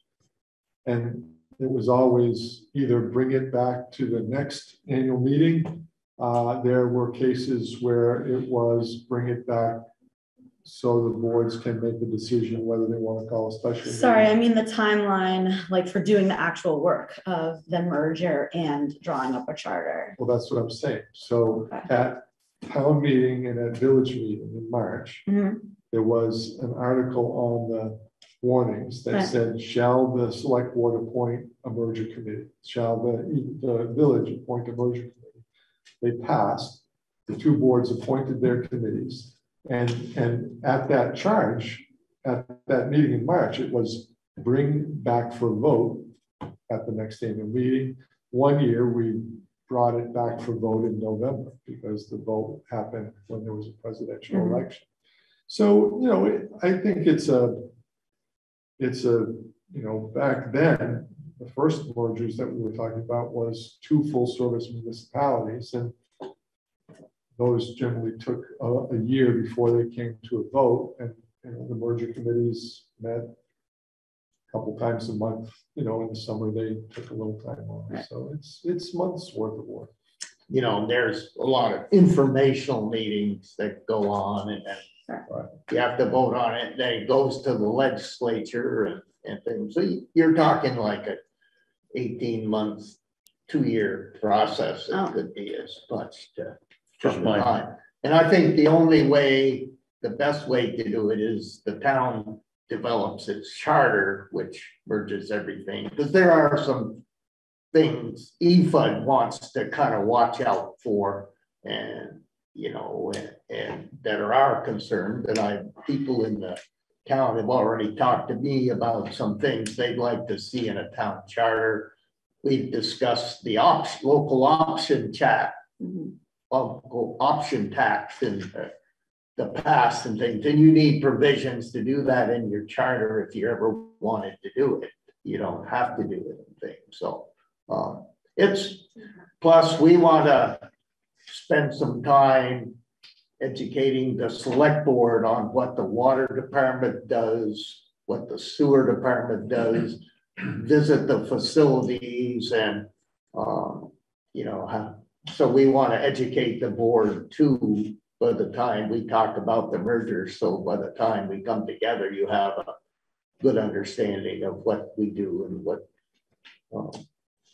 And is there a possibility that you could be beneficial in the education of the pros and cons of a charter as well? See, yeah, you've had one, and it's, you know, because essentially that's what the village did. We wrote a charter for the utility district as we gave up the charter for the village and kind of merged it into the, you know, restrictions of what the utility district could do. So just my opinion is just as much as it's, I think it's nice that if we could wrap this up in one nice little package, I don't want to rush it. I think there's too much at stake. You know, you don't get too many bites out of the apple when you produce a charter. You want to get it right. So, you know, we're looking at even, we'd be less than a year probably bringing it to the voters. I just think it's too quick, especially with Bill leaving. You know, if Bill wasn't leaving, you know, not that I want him to stay, I want him to enjoy his retirement, but I think that's really where the focus is. And if we can make some of these other transfers, it's just going to simplify things, in my opinion. What's your pledge? What's the board's pleasure? Does the board do we need to do anything? I don't think there's any. I don't think necessary right now. for them to make their move? Yeah. Do we have any, not motion, but do we have any consensus that we want to give to them in regards to merger, or anything that we want to recommend? No, we can just leave it as it is. Yeah. I appreciate them coming forward and giving us their presentation. I was curious about what the plan was for the merger, and also I think this plan for the transfer of property and a quid pro quo for the $600,000 for the upgrade of the water system at the Park up at Neil Flats. It's a great deal. So appreciate the information. This is a big step forward compared to some of the meetings some of us have been to in the past. So, you know, yeah, I think we're making progress. Yeah. And, when you spent 34 years working on it, what's another year? We all want to be able to shake your hand and be happy that what happened was a good thing. You know, and for all of us. Yeah, we want you to see it through. I've long said the good things take a little longer, so this is one of those things. Yeah. Anything else? If not, we'll move on to the next item. Update on personnel policy. Phil? Yeah, so for most of the EFUD commissioners, this is something that they'll maybe have bad memories of, and even Chris Jens, the rest of the select board didn't have to go through this process. But last year, the library commissioners started, they had some issues with staffing, and they were asking about the personnel policy. The personnel policy that we have for the town in EFUD is quite old when it comes to personnel policies. It goes back to 1992, and it really has had few, if any, modifications since then, although we have tried a couple of different times.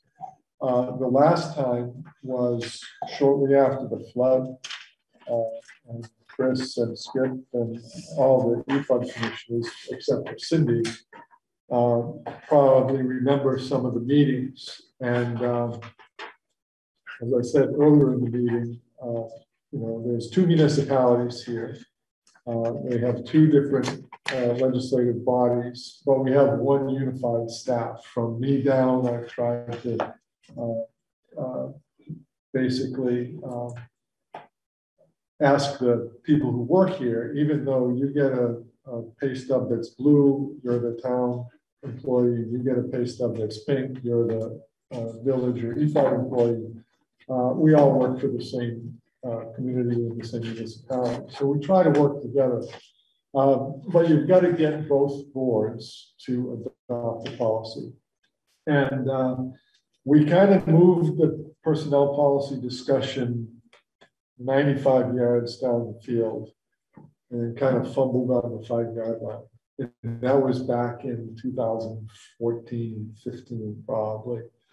And we ended up then kind of, staff, in particular me, got sidetracked in that we were building this building and all of our energies went here and we kind of never picked it up. The last item that was kind of contentious was, do we want this to be an at-will personnel policy? And we can explain later what that means.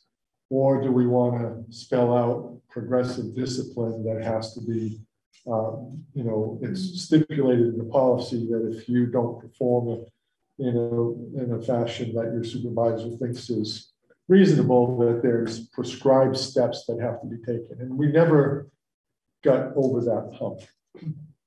And then, I was happy enough to just leave it.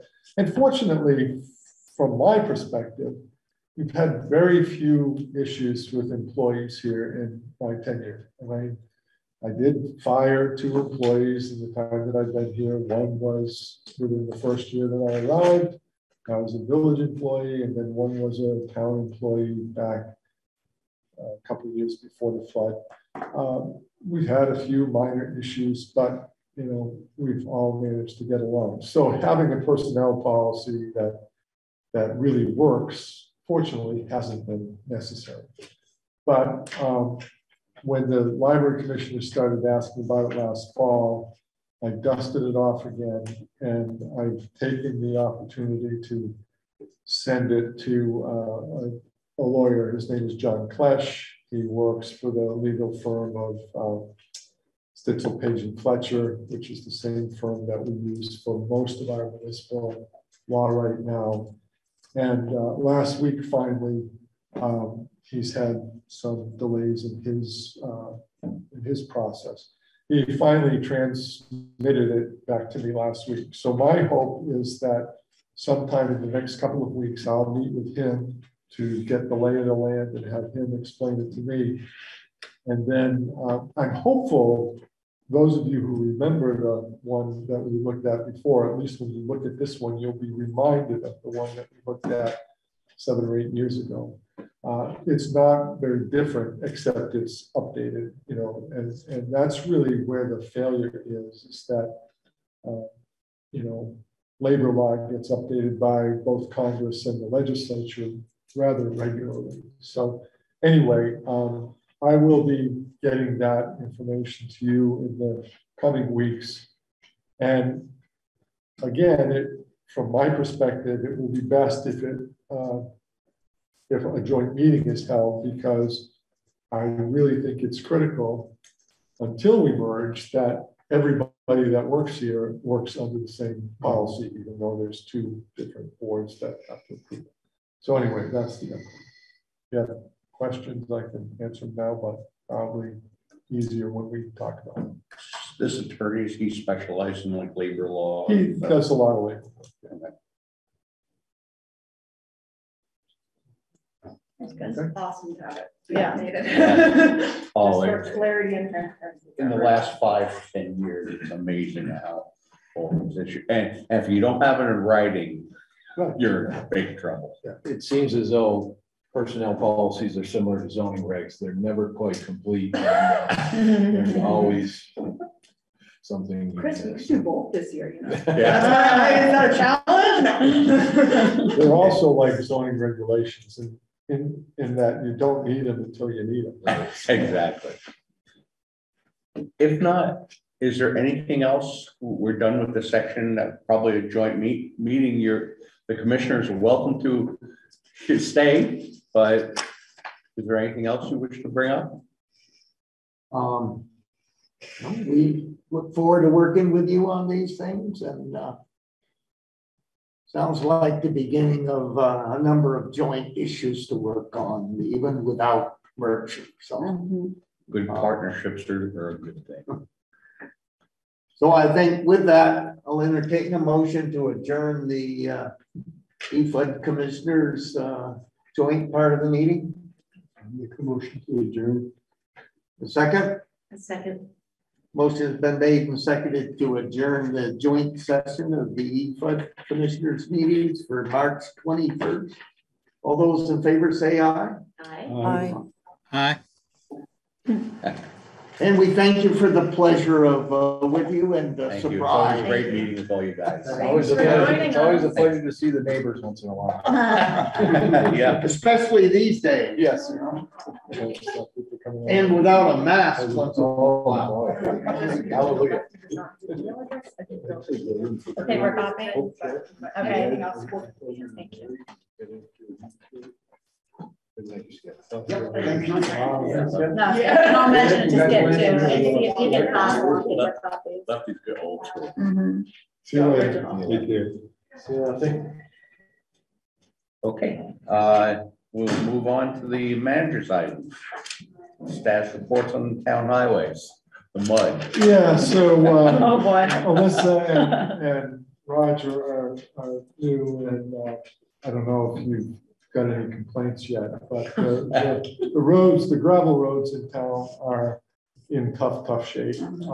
They're in tough shape almost everywhere in the region.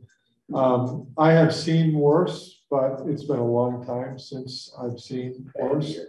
And if you read the article that Lisa printed the other day in the paper, you know, we're just up against Mother Nature, which is always the fact, but we've had a couple of kind of odd curveballs the last week or so. You know, we had 12 inches of snow back the weekend before last, and then 3 or 4 days after the snow fell, it was 65 degrees and sunny.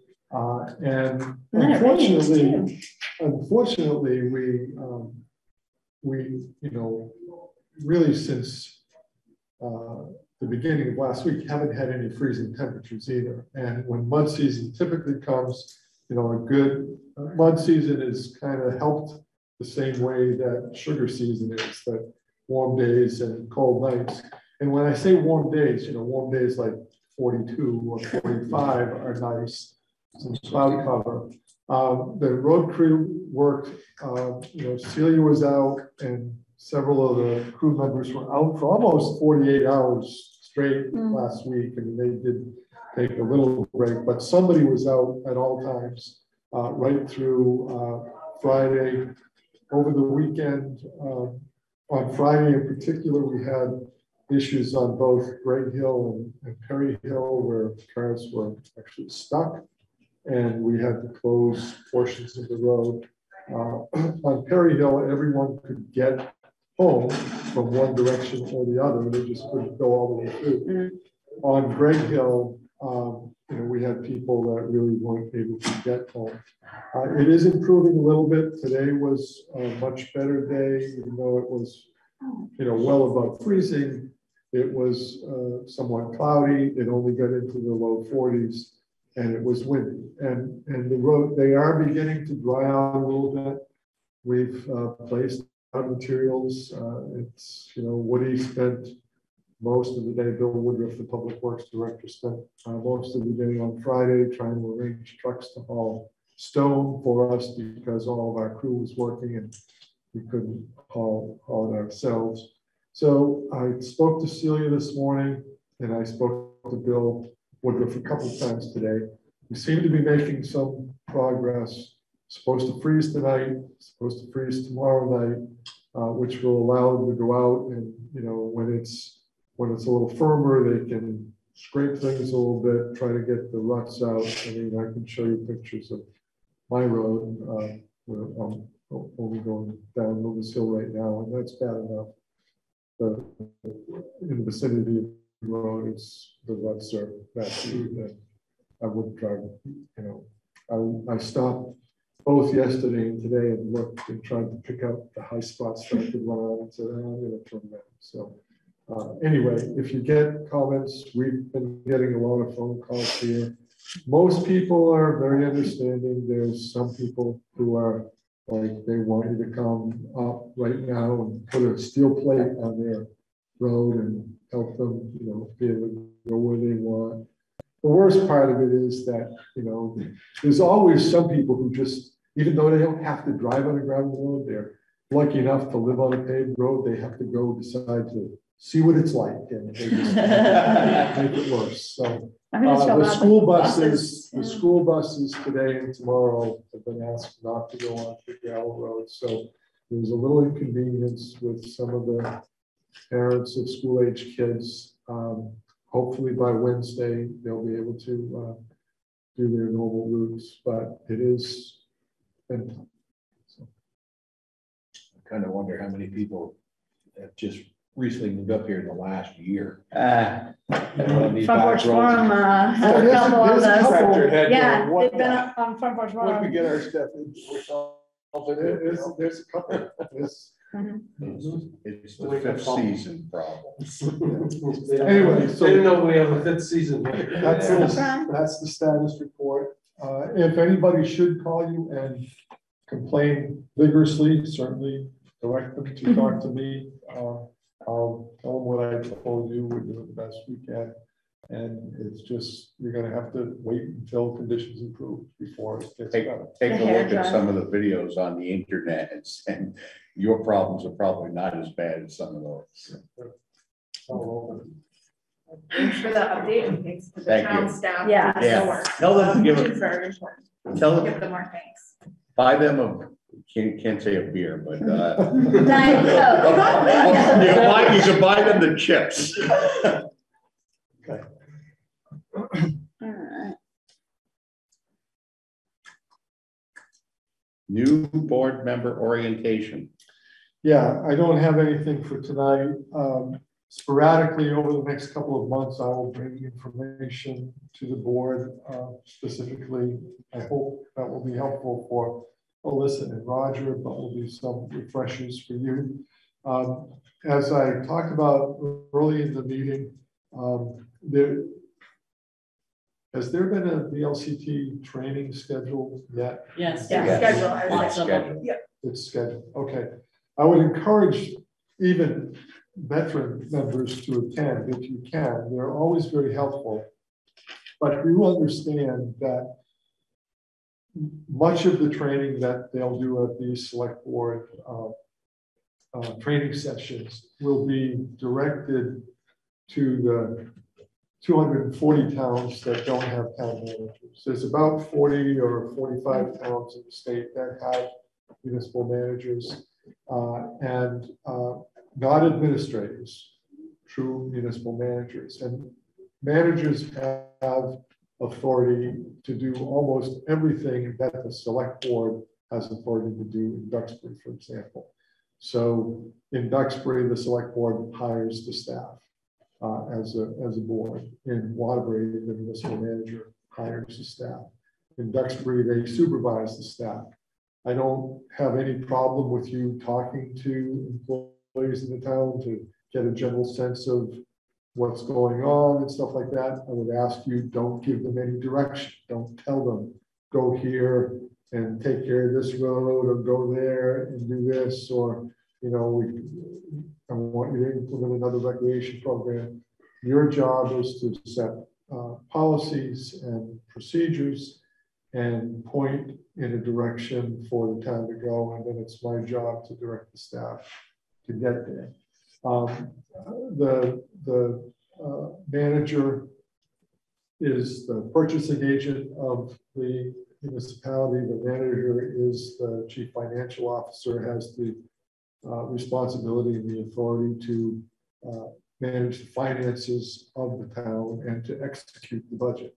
So we've just come through town meeting, spent weeks and, you know, a month and a half basically from mid-December through January working with the select board with the budget. I present a budget to the select board asks questions, makes decisions, and the select board votes on the budget that gets submitted to the voters, and then the voters approve it. Once the budget is approved, then it's up to the municipal manager to execute that budget. And I don't say this in any way to say that I'm a control freak. I think those of you who know me, I work very collaboratively. From a management style, I am a very hands-off manager. I don't micromanage people. I pretty much believe that most of the employees know their jobs and what they have to do a lot more than I know what their jobs are. I just want to make sure that they produce what needs to be produced so that we can run the town. So if you have concerns about something, if somebody calls you and expresses concern about not being satisfied with a particular service or with a particular employee, I would encourage you not to engage that employee yourself. Come and talk to me, let me deal with it. But anyway, that's all I need to say for tonight. Go to the training if you can. It's good overall training, but and feel free to ask whoever the presenter is, you know, how might this differ if it's a town with a town manager? You know, from Waterbury, we have a town manager, and they'll be able to help a little bit. But the training in general is good. It's worthwhile. And I would encourage you to do it. Pretty much what will happen going forward is I try to make a financial presentation to the board once a quarter. Some places do it monthly. I think that's a little bit overkill here for a variety of reasons. We have a pretty large and complicated budget. We have a lot of different funds. So trying to, you know, present that information once a month, I think is too much. But on a quarterly basis, I will come to you. Usually the second meeting after the quarter ends, sometime depending on the calendar, it might be the first meeting after the quarter ends. So the quarter will end on March 31st. Our first meeting after March 31st will be April 4th. I won't be ready then. So April 18th, I'll probably make a financial presentation to you. And I'll do that every quarter, or at least attempt to do that. But anytime, if you have questions about something, I would ask that you, you know, certainly call me. If you want to be brought up to speed on the budget in general or any particular fund, make an appointment. I'm happy to meet with you. My door is almost always open. I probably know I like to talk. I can listen to, but you know, there's usually not a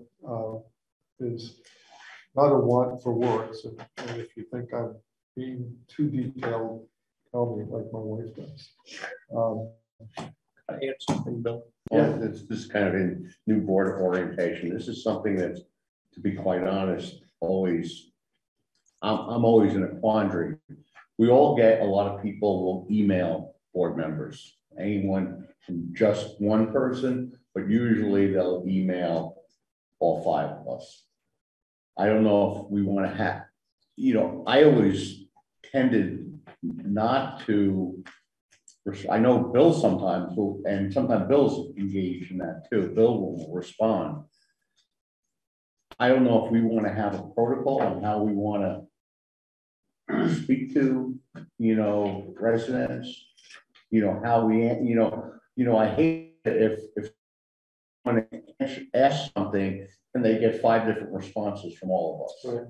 Yeah, you really need to be careful when somebody emails you, right, and they send an email and all 5 select board members are copied and Carla is copied and I'm copied.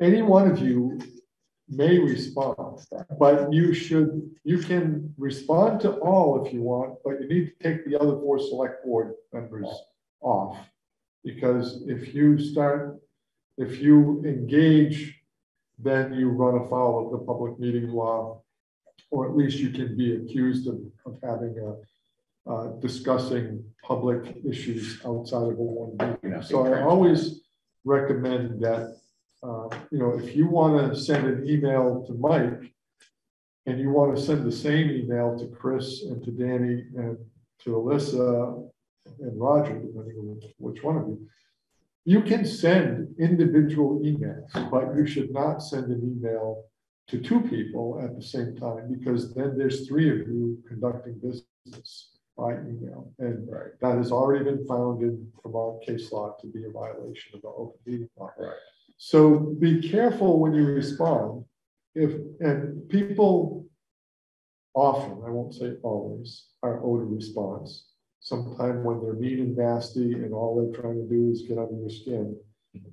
A lot of times I write the response and then I read it. And then I don't hit that send button. But, you know, try not to respond to all and include your board members on it. But don't be afraid to respond. And if the person gets two or more answers about something, you can always talk about it at a future meeting. But, you know, they are your constituents, and they have an expectation that you're going to listen to what they have to say, and you should. If it's an opinion or something I know for sure, I know the answer to, I always reply. If something big, I'll often just forward it to Bill and say, did you get this? Or I saw that you got this. I don't really know what to do next. Yeah, and that's always, that is also appropriate. If you get an email, whether everyone's contacted or not, if you feel that you shouldn't answer this, or you don't have the information to answer it, certainly forward it to me, and I'll do my best to answer it. And typically, I will copy you on the answer that I said. I used to be sometimes hesitant because I said, "Is the chair going to respond or something?" You know, for that. And I'm not saying I want to respond to all emails and whatnot, because I think every one of us is capable.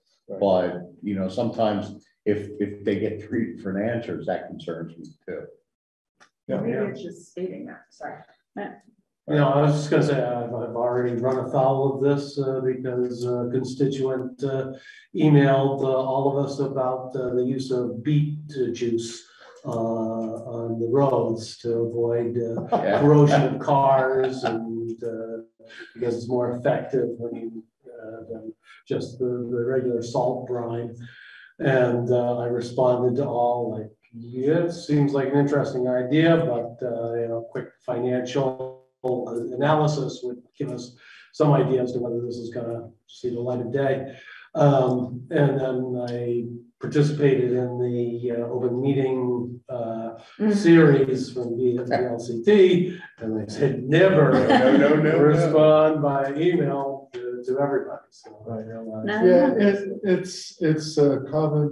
it's a common mistake, and you know, it seems like the obvious thing to do because it's so easy to do it, and most people don't think that they're in a meeting. And I would agree. I don't think you're really in a meeting, but unfortunately, the courts can be interrupted. So anyway, I don't want to take up too much time here. Just if we could, I mean, I would perhaps, Mike, you could step forward and answer on behalf of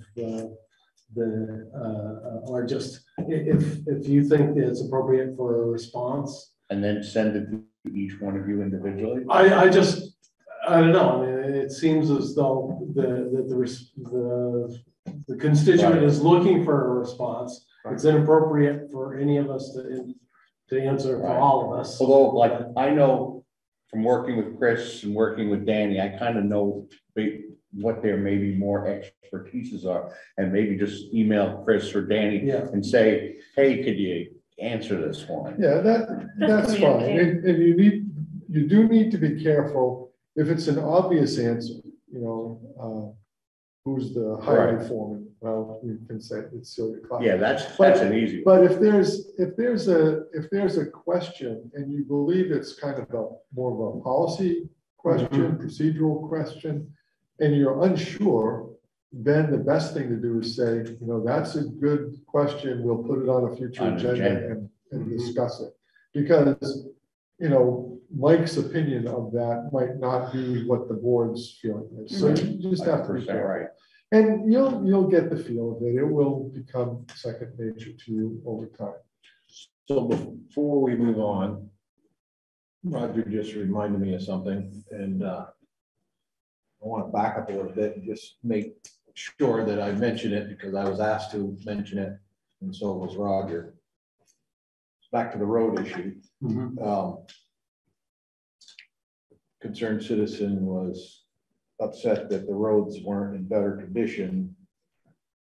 We already discussed that, but his concern was emergency vehicles. His father had to have an ambulance try to get to his place, and it was apparently pretty difficult.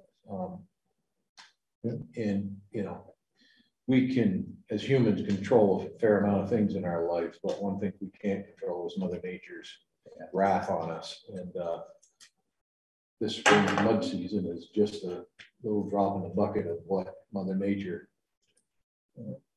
If you read Lisa's article, you know, she talked to Gary Dillon about that, and Gary said, you know, we do our best to get there, and there have been times where, you know, when they have a call, they call Celia, they call the highway department, somebody goes out, they try, you know, but that takes time. I mean, if you need to get a grader out there to try to push the mud aside, we do what we can. And unfortunately, there's no perfect scenario, and you know, there's no fast fix to this. And you and I talked about it a little bit this afternoon. I had occasion last week to drive into Harvey Farm, and I was with Ingrid, my wife, and we went in.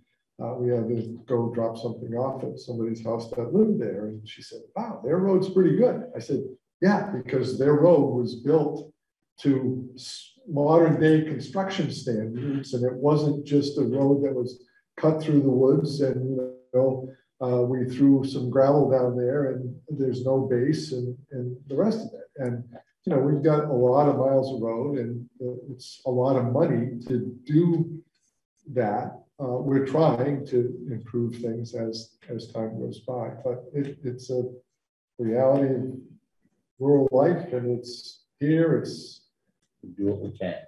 Let's move on. So quickly, one other thing that I need to tell you is that I think they should adopt the motion to allow one of them. Yeah, I was just going to ask you to briefly explain the warrants and that motion. Yeah, so so I told you a minute ago that I'm the chief financial officer, and I take care of all of the town's finances and responsible for getting the bills paid. Carla is the treasurer. We have a process in place where we make sure we try as best as possible to make embezzling difficult to do. Not that I think we have any embezzlers on the staff, but we've got systems in place that prevent certain people from doing too many things in the financial process. So when a bill comes in to be paid, the department head or I will put that bill with an expense coding sheet directing the bookkeeper which line item on the budget to debit and make that payment for. She produces all the checks, and with the checks produces a warrant that needs to be signed. Up until about 15-20 years ago, the warrant had to be signed by a majority of the select board, and it was typically done at a meeting, but we pay bills and do payroll every week. We only do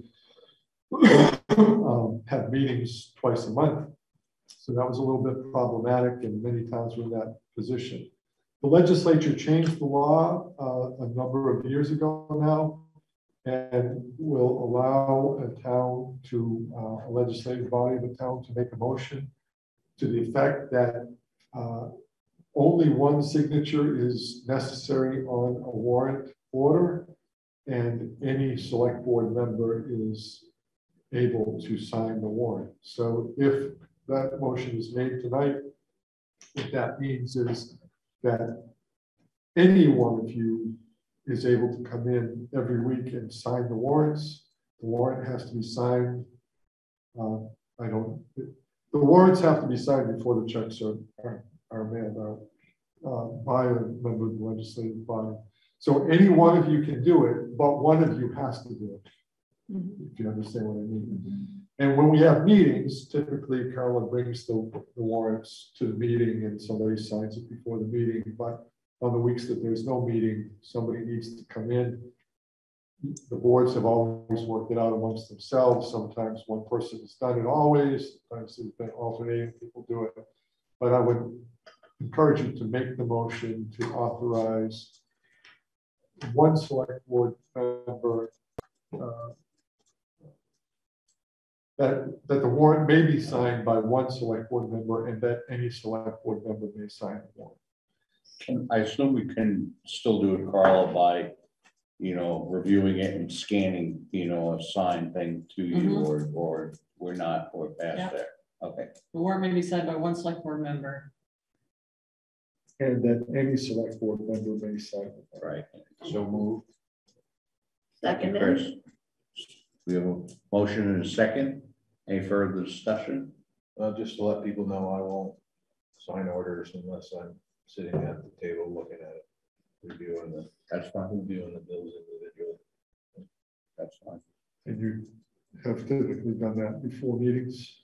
Yep. You're willing to still do that? Absolutely. I prefer to come in. Yeah, he texted, I was gonna bring him tonight, but he texted me and said, this is gonna be a long meeting. I'll Yeah. come in tomorrow. I didn't want to have to deal with it tonight, so I'll come in the morning and do it. Okay. But so that on that same note, at some point here in the next few weeks, maybe even less than that, because I've already got some equipment out, I'll start back up for my summer stretch of endless days. So at that point, I'll, you know, ask one of you guys to take that. Yeah. I don't mind signing them during the winter because I've got the time to do it. But once my summer stretch starts, I'm happy to still email them. Yeah, that's- so that you can all see them. Yeah, that's helpful sending the email too. I thought You that can see was- what's being paid, you can see payroll.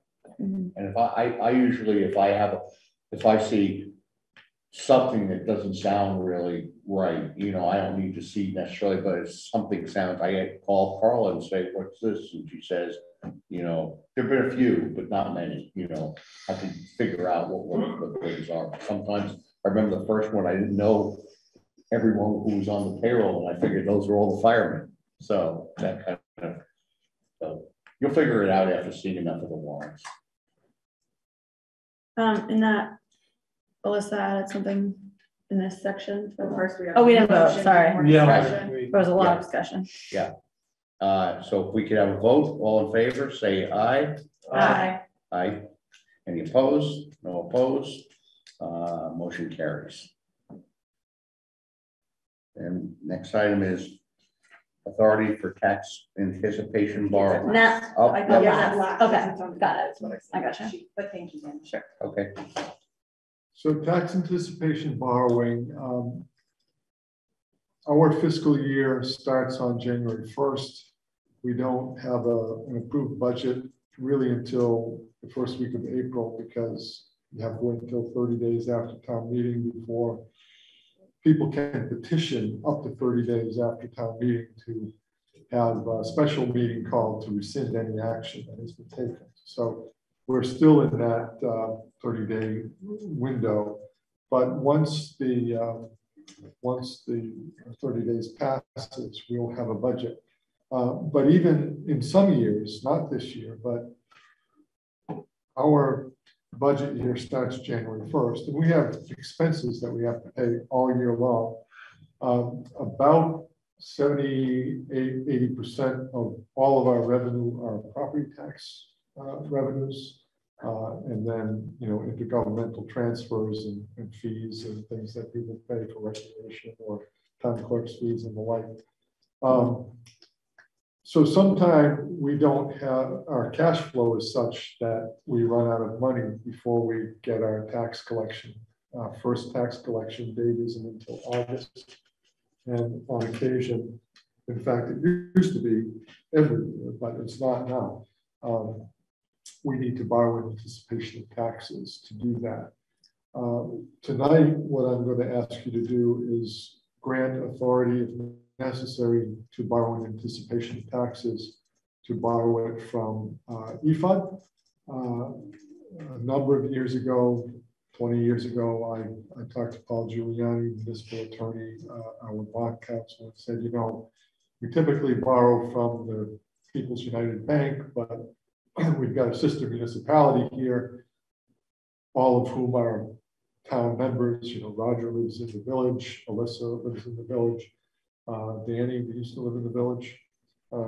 It's been a long time since we've had 3 people in the village on the board. Carol lives in the village. Anyway, I said, you know, we have a sister municipality that has a lot of money in the bank. Can we borrow from them and pay interest to the village, or in this case, EFUD, rather than pay the interest to People's United Bank? Yeah, absolutely. You got to put a note together. You have to charge interest. This year, my expectation is we will not have to borrow in anticipation of taxes, or if we do, it will be very little at some time, maybe in May or June. Right now, we have over $1.5 million in the bank. That's unusual for this time of year. The reason we have that much money in the bank is because we're sitting on $775,000 of ARPA funds. So, you know, it's fund accounting. So we've got a fund that shows that money is there, but we can use that money in the normal course of our cash flow spending. So I don't expect that we will have to borrow from EFUD this year. And if we do have to borrow, it would probably only from EFUD. Last year, it was necessary to actually go to the bank and borrow because we borrowed all of what EFUD had and we still needed more. If that's the case, I'll come back at a future meeting with an actual bond anticipation note from the bank. But I've given Danny, I think you have it, a motion. EFUD authorized this at their meeting last week to borrow, to lend to the town, and also, if necessary, to borrow from the town. I'm asking you to do the same motion that they did. So, motion to authorize the town treasurer and municipal manager to borrow funds in 2022 in anticipation of taxes from EFUD, and to authorize the town to lend funds to EFUD in anticipation of water or sewer revenues, setting a rate for borrowing and lending at 2% per annum. Second. I'll second it.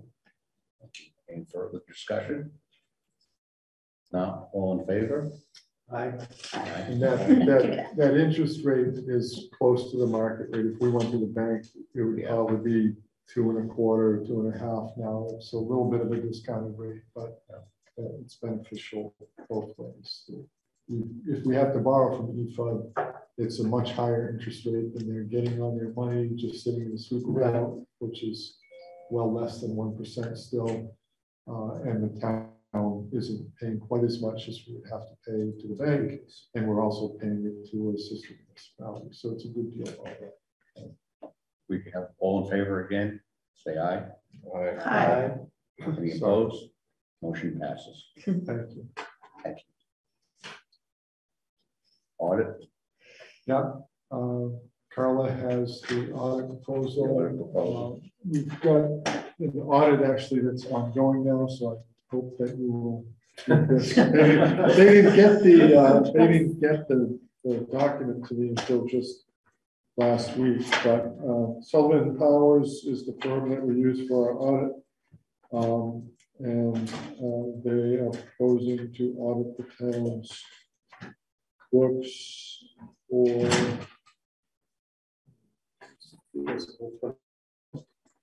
yeah. 2021. Was there a change from last year or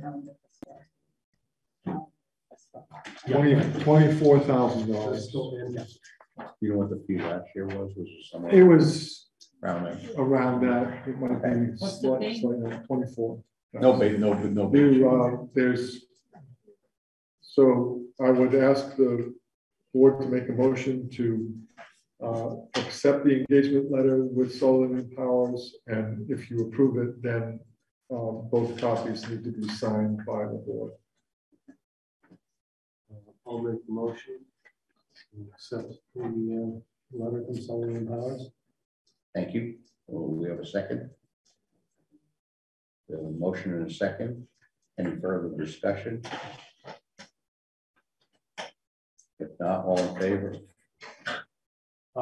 Just Danny, there was a motion and a second to improve the engagement letter from Sullivan Towers. Sorry, has there already been a motion in a second? Yeah. Great. So just now we're voting. Fantastic. All in favor, say aye. Aye. Aye. Any opposed? Motion carries. And on the last page, there's a Signature. signature line. Great. All of you need to sign it. Oh, I picked a good time. So is your week going well though? Is it a good week? Are they here visiting? Well, They were here last week, a Last couple week. of Oh. days. They'll be here later this week. I always know it's your favorite Thank you week of so the year. thank you so much. We ladies, sent for your there are two to patience. sign. There's two. Yeah. One for them, You one want for to come us. on up? Thank you. All right. Thank you for your patience, Linda. Yeah. And then we'll give an update on Thanks for waiting. fiber. Yeah.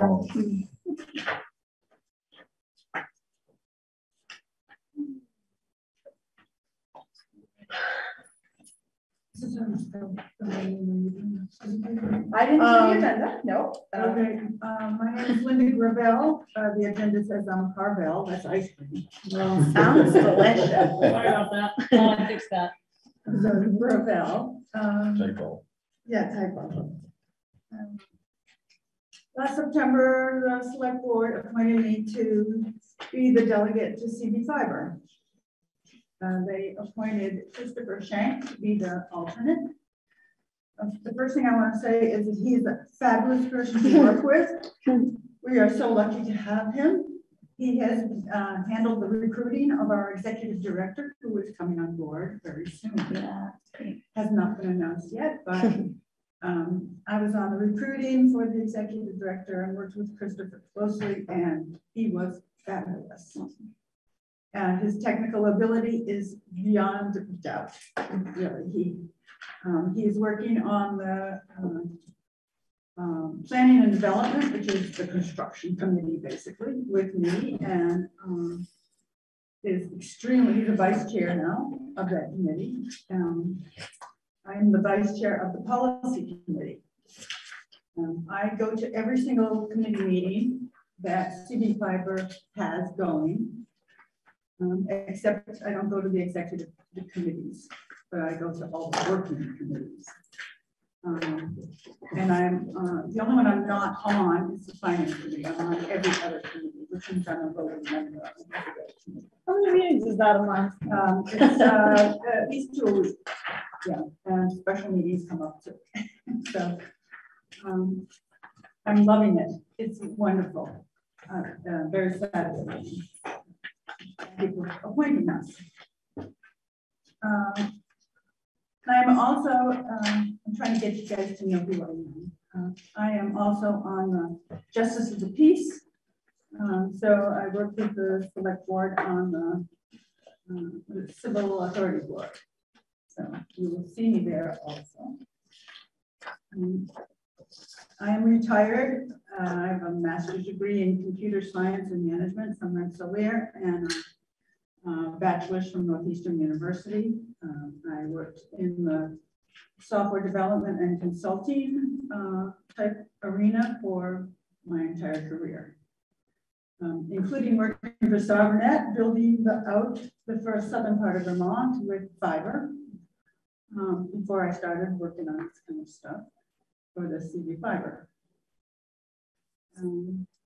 I also work for a cybersecurity running the East Coast office. So I've got quite a bit of experience.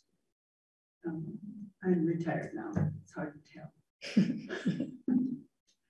So, Waterbury joined the 21 members of CB Fiber Municipal Communications Union District, they are called UDs, to do something it could not do itself. And that is build a high-speed 100 megabits fiber network, connecting its unserved and underserved households in Waterbury. After experiencing the pandemic, I need not tell you how important it is to have every household be connected to the internet. For the kids' education, for our working parents to work remote, for telehealth medicine, and for especially communicating with family and friends. On January 18th, 2022, the Vermont Community Broadband Board, it's called DCBB, issued the Act 71 Broadband Construction Program Request for Proposal to accelerate community broadband deployment by offering matching funds to the towns in Vermont, who would commit to offer funds to high-speed broadband development. Any application for these matching funds must be submitted by September 15th, 2022. That's the deadline. Funds will be distributed, this is important here, first come, first served basis until the funds are gone. So you may put it in on September 15, only to find funds are not there anymore. And that's why I say time is critical. Waterbury has over 70 miles of construction for the CV fiber network. The estimated cost for the network in Waterbury is $2.95 million. This is an estimate, pretty close to $3 million. For which CV fiber will be short about half the cost at $1.5 million. We are continually applying for more federal grants of all kinds. We are hoping to get more money toward this 1.5 missing part. But if we don't, then the funds have got to come from somewhere else besides grants. This estimate I'm giving you does not include direct connections from the telephone poles to the property owners' homes. That's additional fees. The average connection cost that we can figure, it always depends on how far the driveway is, of course, is estimated at about $1,750 per household. Not a cheap fee. When my husband and I moved into Waterbury, we actually weren't connected to any Comcast or anything else, and had somebody give us an estimate for digging ours, and ours was pretty close to the road. It was about $2,000 they estimated. And we went out and dug our own. We got up the specs for both engineers, so it wasn't a problem for us to get up the specs we needed for burying the conduit. We dug a ditch. $2,000 they were going to charge us to dig a ditch. I was like, wait a minute. So maybe some of these homeowners can, dig a ditch. But they certainly can't wire it from the pole to the house. By law, CV fiber has no taxing authority. CV fiber cannot use town tax dollars.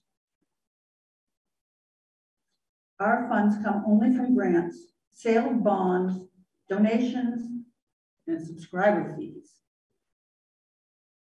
To help us accelerate the development of the network and to keep our subscriber rates as low as possible, CV Fiber is asking the Waterbury Selectboard to consider committing 5% of the Waterbury ARPA grant funds to CV Fiber to support the construction of Waterbury's community broadband network. 5% is about $75,000. Do you mind if I ask you a question? Absolutely, go ahead. Is that for the 5% represent the town's CV Fiber's ask of the towns for the entire build out? Or is that just for this year? For this year. So that we can get the matching funds for this year. Basically. We are asking that the select board to apply for the matching funds and thus adding an additional $75,000 to the pot, making it our total $150,000 to be used in the construction of Waterbury's network within town. the select board to specify how the funds shall be used within Waterbury. We have an opportunity here to double our, whatever you want to commit, but it's kind of a time limited thing. One of the questions I got, and I got some really nice questions from you guys. I'm sorry I had to put it out so late, but I was waiting for my colleagues to put up their notes together for the presentation. And I got some really good questions from you folks in the last 24 hours. And so I encourage you to keep sending me those questions. Can I ask one clarification of what you just said? Yeah. In this matching fund, you said the town would apply. Does that mean the town of Waterbury would be an applicant for funding? Or is this that the communications union district would leverage hypothetical ARPA funding from our town? Or are you saying that town staff in this theory would need to administer a grant? There is an application process. And I was going to talk about it at the end. Great. Then wait till the end. You said that, and I was trying to clarify what you meant. So no, at the end is great. Thank you. Okay. I'm glad you're interested in that part. Just the logistics. Okay. These matching funds are a great opportunity for Waterbury residents to ask the select board to use those funds to connect underserved households from the telephone poles to their homes, while at the same time reducing the subscription rates for all the Waterbury residents. We want to connect everyone, not just the underserved. One of the reasons why all these CUDs got put together is because the companies that provide internet saw that it was not a sustainable business model, you know, to connect these people that had 2-mile-long driveways, for example, or were out on Ring Road that you guys were just talking about. And I went up there to talk to owners this week and barely got out of there. So I wanted to do this to see what they had to say, what the owners had to say, and to go and look at what some of the addresses are that are considered underserved or no service. But CD Fiber will not have a sustainable business model without subscribers from all over town, which means we are going to try to get a subscription rate that is lower than Comcast and the other public, companies. But how does it work, Linda, if you're already a Comcast subscriber, you have cable, that's already run? Does CD Fiber buy that line? I'm assuming I'm not going to have to redig a ditch. I was wondering that too. I don't know the answer to that. I will try to find out. Okay. Right. That's a real important thing because a lot of us were wired. No, I don't think you have to do that. I think it's a connection. You suggesting if you wanted to change, you mean? Yeah. Like going from one propane right. provider. It's like going from, to heating company. I think it's a connection at the pole. Yeah, the line to your house is your line. So if you had, it's like the telephone company, if you had New England Telephone back in the day and then it became Fairpoint, it's consolidated. Right. And then you decided that you wanted to go with somebody, Comcast for your telephone, it just gets switched out. So the line to from the pole to your house is your property. Right. You're responsible. So like if we're on a road association, there's lines going up to the main road. I'm curious how that would all work. So I don't want to, I think you're answering the question, Linda, that I asked of you in my email yesterday and that we talked about this morning. But why don't you finish your presentation before I ask any questions? Can I ask a quick question? Very quick. Linda, what is underserved? Oh, that's what I was just getting to. Oh, sorry. I don't Straight hand. She's prepared. Yeah. Let's see. Before I talk about that, I'm going to say that I think you guys are very interested whether the voters would be interested in spending money on broadband to try to get competition and cheaper rates in Waterbury in particular. That seems to be what I found out from my petitioning and my talking to the voters and walking around, and did a lot of canvassing in the last 2 weeks just to go and visit people at the list of addresses that I have. And I got a slew of people to sign the petition. So I'm going to pass this around. I got about 140 people that signed the petition, and you can read the petition. I'll just send these around while I'm talking. I currently got 140 or so on the petition. And I'll go back to your question too, because I knew that would come up. This, the definition of this is actually in the letter that you got from the chair of the board at CB Fiber. Why did he write the letter is an answer to a question I got in an email from one of you folks. It said basically, how are the other towns doing with this? Are they all putting up money? And we haven't had a lot of towns, but they're all in the same situation that you guys are in, because it came out, the whole matching funds wasn't announced till the end of January, and everybody is finished their budget by then. And so most of the towns are in the same situation that you guys are in. And so we haven't had a lot of response. And I'm like, why did the legislator finally get it to the end of January? Well, they tried to put it in as soon as the possible first weeks, I think, that they were in session, but we still, most of the town budgets were finished by then. So not a lot of them have put in yet. So we still got an opportunity here. An underserved location means that a location that only has access to a reliable wireline broadband connection capable of speeds of less than 4 megabits per second download and 1 megabits upload. It's called service 4-1. And an underserved location means a location that has access to a wireline broadband connection capable of speeds of at least 4 megabits per second download. No, oh, I got that backwards. So 25 megabytes download and 4 megabits upload. So that's underserved. That's underserved is 25.3. And the other one that was 4.1 unserved. Unserved. Yeah. And underserved means you got something, but it's not, it's like a dial-up. Well, underserved sounds like dial. I mean, unserved sounds like dial-up. Unserved is basically, you know, basically got nothing. Well, it says 4.1. It's like, well, that's probably dial. These days it's just about dead. Email maybe. Yeah. Who wants that? What's I think it was in here, but I can't remember what page or not. What do we have the numbers or estimated numbers for unserved and underserved households? I know it's somewhere.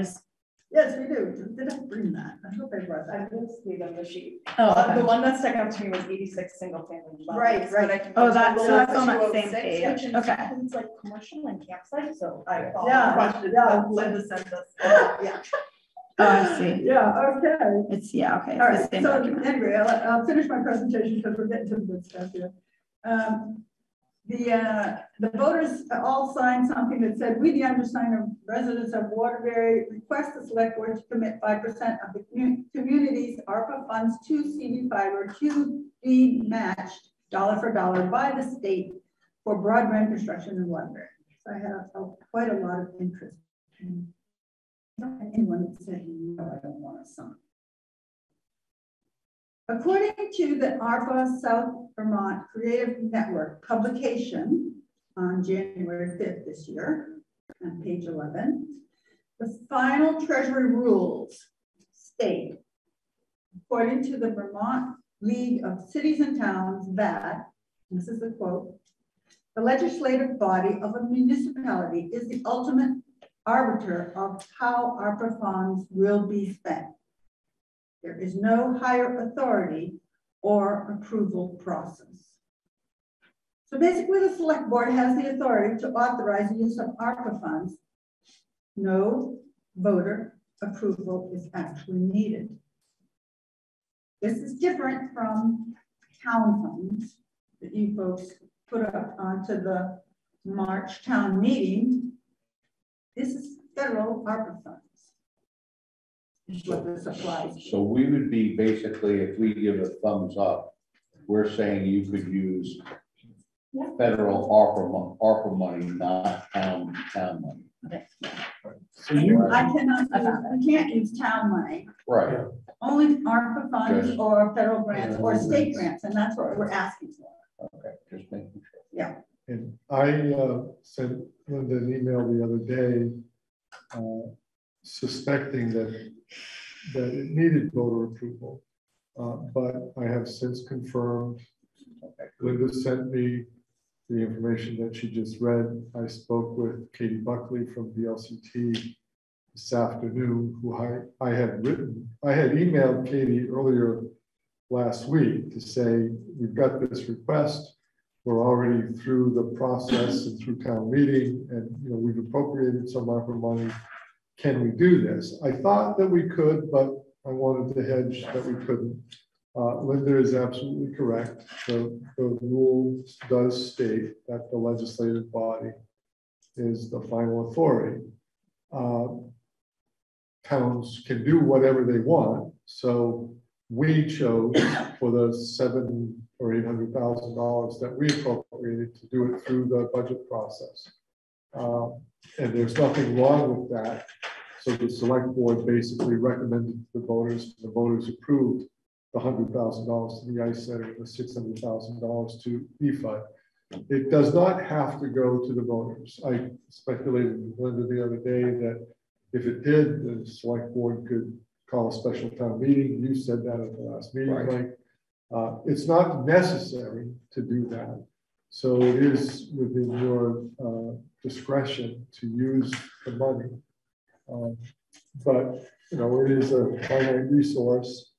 And while the select board has the final authority, there's also been lots of statements from the US Treasury, from the legislature, from the League of Cities and Towns, that you should have a public process. And I think we have chosen the most transparent public process so far, in that we had a number of meetings where we talked about the budget, the select board approved the budget, sent it to the voters. So you can do this tonight. I don't suspect, given that you have until September, and while I agree with Linda that it would be not a good idea to wait until September, if not, a lot of other towns have made this appropriation. You have a little time, you don't have to necessarily decide it tonight.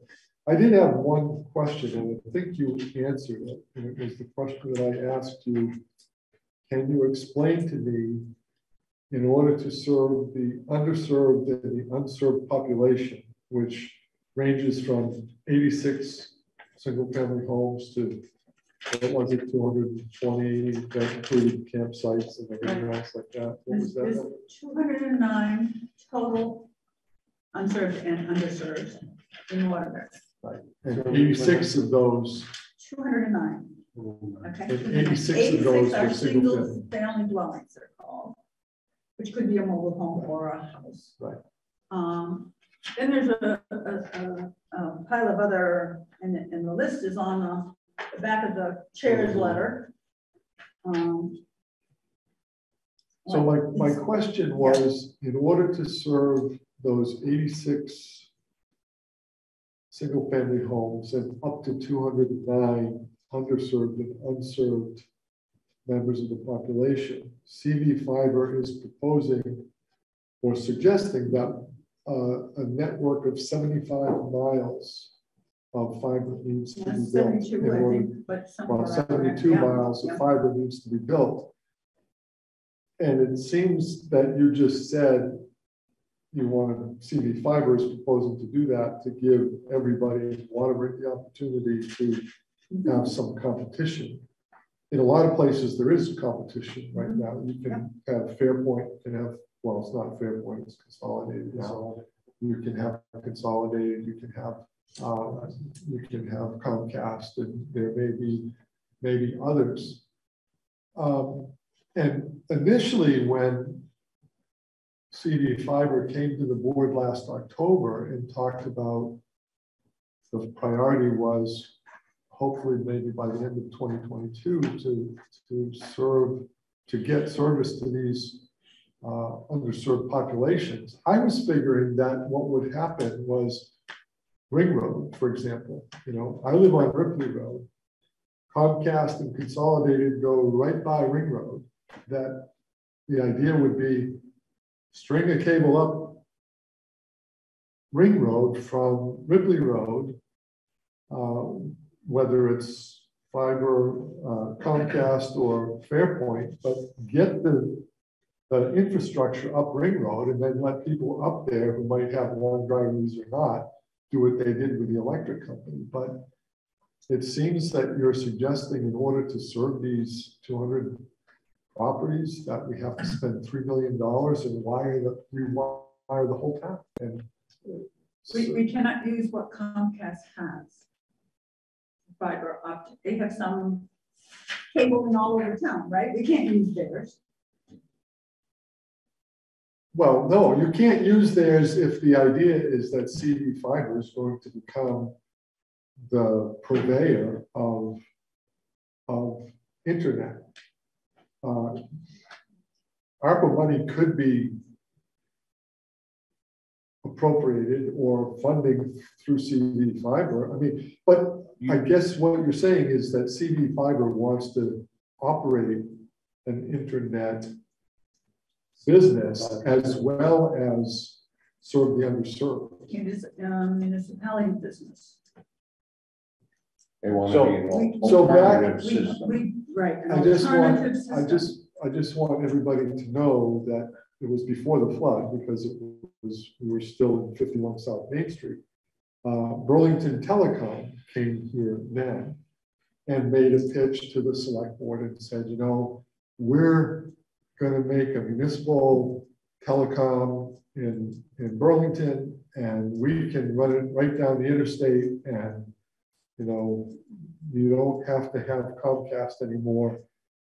And you know, the cost was pretty high, and there was a lot of talk about grant money and everything else. But I just wanted to make sure that we understood, and I'm not making a judgment that this is a good or a bad thing.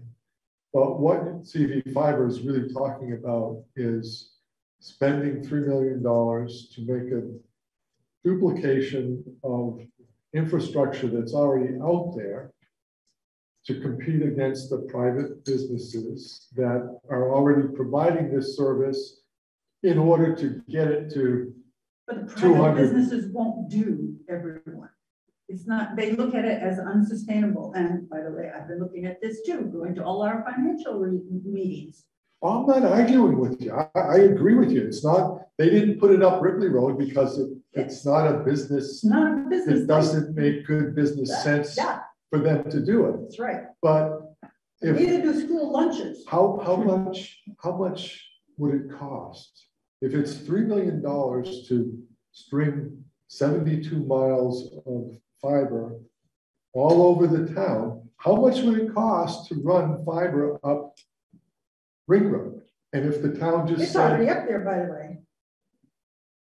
Comcast has Ring Road fiber going up that road. Well, then Mark Fryer. And why are the people on Ring Road? Mark says he has literally zero. He struggles to have internet. Is it because they don't want to pay? I went to Mark's house. Yeah, and he lives 2 miles, or he lives. And I had a discussion while I was there, canvassing all the houses up on Ring Road in the mountain. Mm-hmm. So he doesn't want to pay the cost to get it from the telephone pole up to his house? Most of the people up there have Starlink. Is that satellite? Yeah. But that's not a part of the definition I wrote. So it's not considered that they have what the definition is of. They're considered underserved up there. I understand. I get it. So when we when you guys make a decision, Hey, Bill, can I just chime in for a second? We're here on Sweet Road, and back, when I moved in the 90s, it was, I think, no, it wasn't Adelphia. I forget exactly who it was before Fairpoint, if you recall. I don't. But they wanted $35,000 to run it from the cable drop out to where we're at here. So I think for Ring Road, there's somewhere about that same number. I guess the question I have is, like, are we actually all subsidizing that as a community now? And then why didn't we do it back then? So that was it. I just wanted to share those stats. We're not subsidizing it now. I mean, all the New England telephones of the world, and then they became Fairpoint, and now they're consolidated, and Adelphia Cable, which became Comcast. They, to Linda's point, they strung their cable and their infrastructure to places where they believe they could make a profit. So whatever, if I don't know what their number was, but if they had 20 houses per mile, they would think that that was profitable to do that. But if they had less than 20 houses per mile, they wouldn't do that. And I'm sure the number is different than that, but they made business decisions. The town did not subsidize any of that. No, I'm sorry. Let me step back, Bill. I'm not suggesting that the town back then did or didn't. What I'm saying is back then, that was the cost that those private entities said that I would have to cover to bring that cable drop out here, right? So fundamentally, what I'm saying is for us to all pay to bring the cable drop further up Ring Road, I think is the question here, right? Because I think if we look at it and say, well, how do we overlay the lack of service with maybe, an economic statistic as well, or sorting filter, that's maybe not 200 homes or whatever that number was. That might be less. And I think if we're looking at optimizing the funds that we publicly put towards this, we have to identify those properties and not necessarily be thinking about extremities. Like, I'm not asking for service out here. We actually have Starlink. I think, I could be wrong, but I thought Mark had that as well. And it works beautifully. We have great service. So there are options that we don't have to hit all the hinterlands of this community with full fiber. Is it nice? Sure. Can I get it now? Yeah. Back in the 90s, I couldn't. And, I prefer to see roads focused on it instead of like wiring.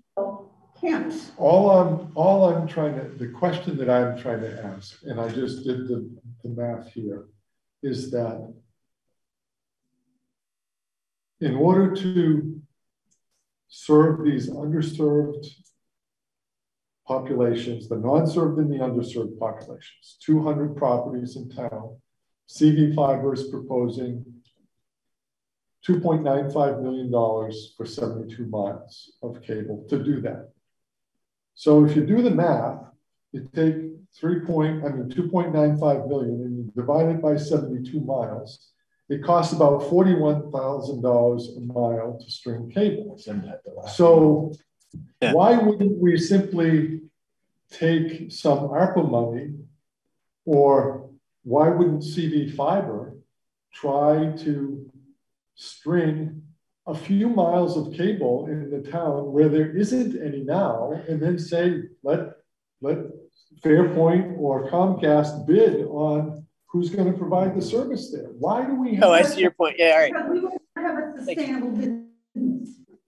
Why does CV Fiber have to be the one in the business is my question. Yeah, I was going to say, what if you know the shortcomings with shortcomings with Comcast and Consolidated. I can't imagine creating another internet provider is going to be any more what's the right word I'm looking for? Better, higher quality provider than the two that are currently there, because so much of it relies on quality staff, right? And everybody knows that there's a huge shortage of good quality people out there now to do any of these things. To your point, you're right. I'm not understanding why we're not. So I had a lot of questions that I wanted to ask. So of this $50 million project, Waterbury's portion of the 72 miles is $3 million plus or minus. So what we're saying is to reconstruct an entire new system that another provider is going to take and provide and be another competitor in this market, when our goal is to truly provide internet for these outlying homes. Why aren't we going to one of these other providers that are already in place, which you're suggesting, and say, what is it going to cost to get from where you are now up to the top of the ring road, right? And provide, because you're right, I deal with it in the developments that I have done where Comcast or the provider won't go in unless there's a certain number of residents to offset their cost and provide them with profit. So that's why the residents, like up in Shaw Mansion, they had to dig up, I forget how many thousands of dollars it was to get them to provide internet up there, because the numbers weren't there for the company to do it. So they had this, so the people, the residents had to subsidize part of that to get them up there. And we should be doing the same with our ARPA money, as opposed to building out a whole new system. Right. So I mean, we it did would that. cost more. I mean, if we were going to use ARPA money, you know, I don't know how many miles, but I mean, Linda's here asking for $75,000 that will be leveraged to get another $75,000, and nobody's suggesting that they're going to come back to the town. Maybe they will. I'm just, so it might cost, if Waterbury were to do it alone, it probably would cost more than the $75,000 they're asking for, because there's probably more than 2 or 3 miles of cable that has to be strung. But all I'm trying to see from the big picture is, why isn't somebody who has deeper pockets than Waterbury, if there's all this money around that can be used, why not go to Comcast and Fairpoint and let them bid on it? Say, we'll string the cable, and you bid on who's going to provide the service up there. And that's people with big pockets like the state of Vermont are doing that in the Northeast Kingdom. So just to say, like, this communications union district, and to be clear, I have a lot of questions with why we want to improve that. So I'm not trying to say like this, but I think in the Northeast Kingdom, they were one of the first ones to have a fiber district because everyone's super underserved in the NK.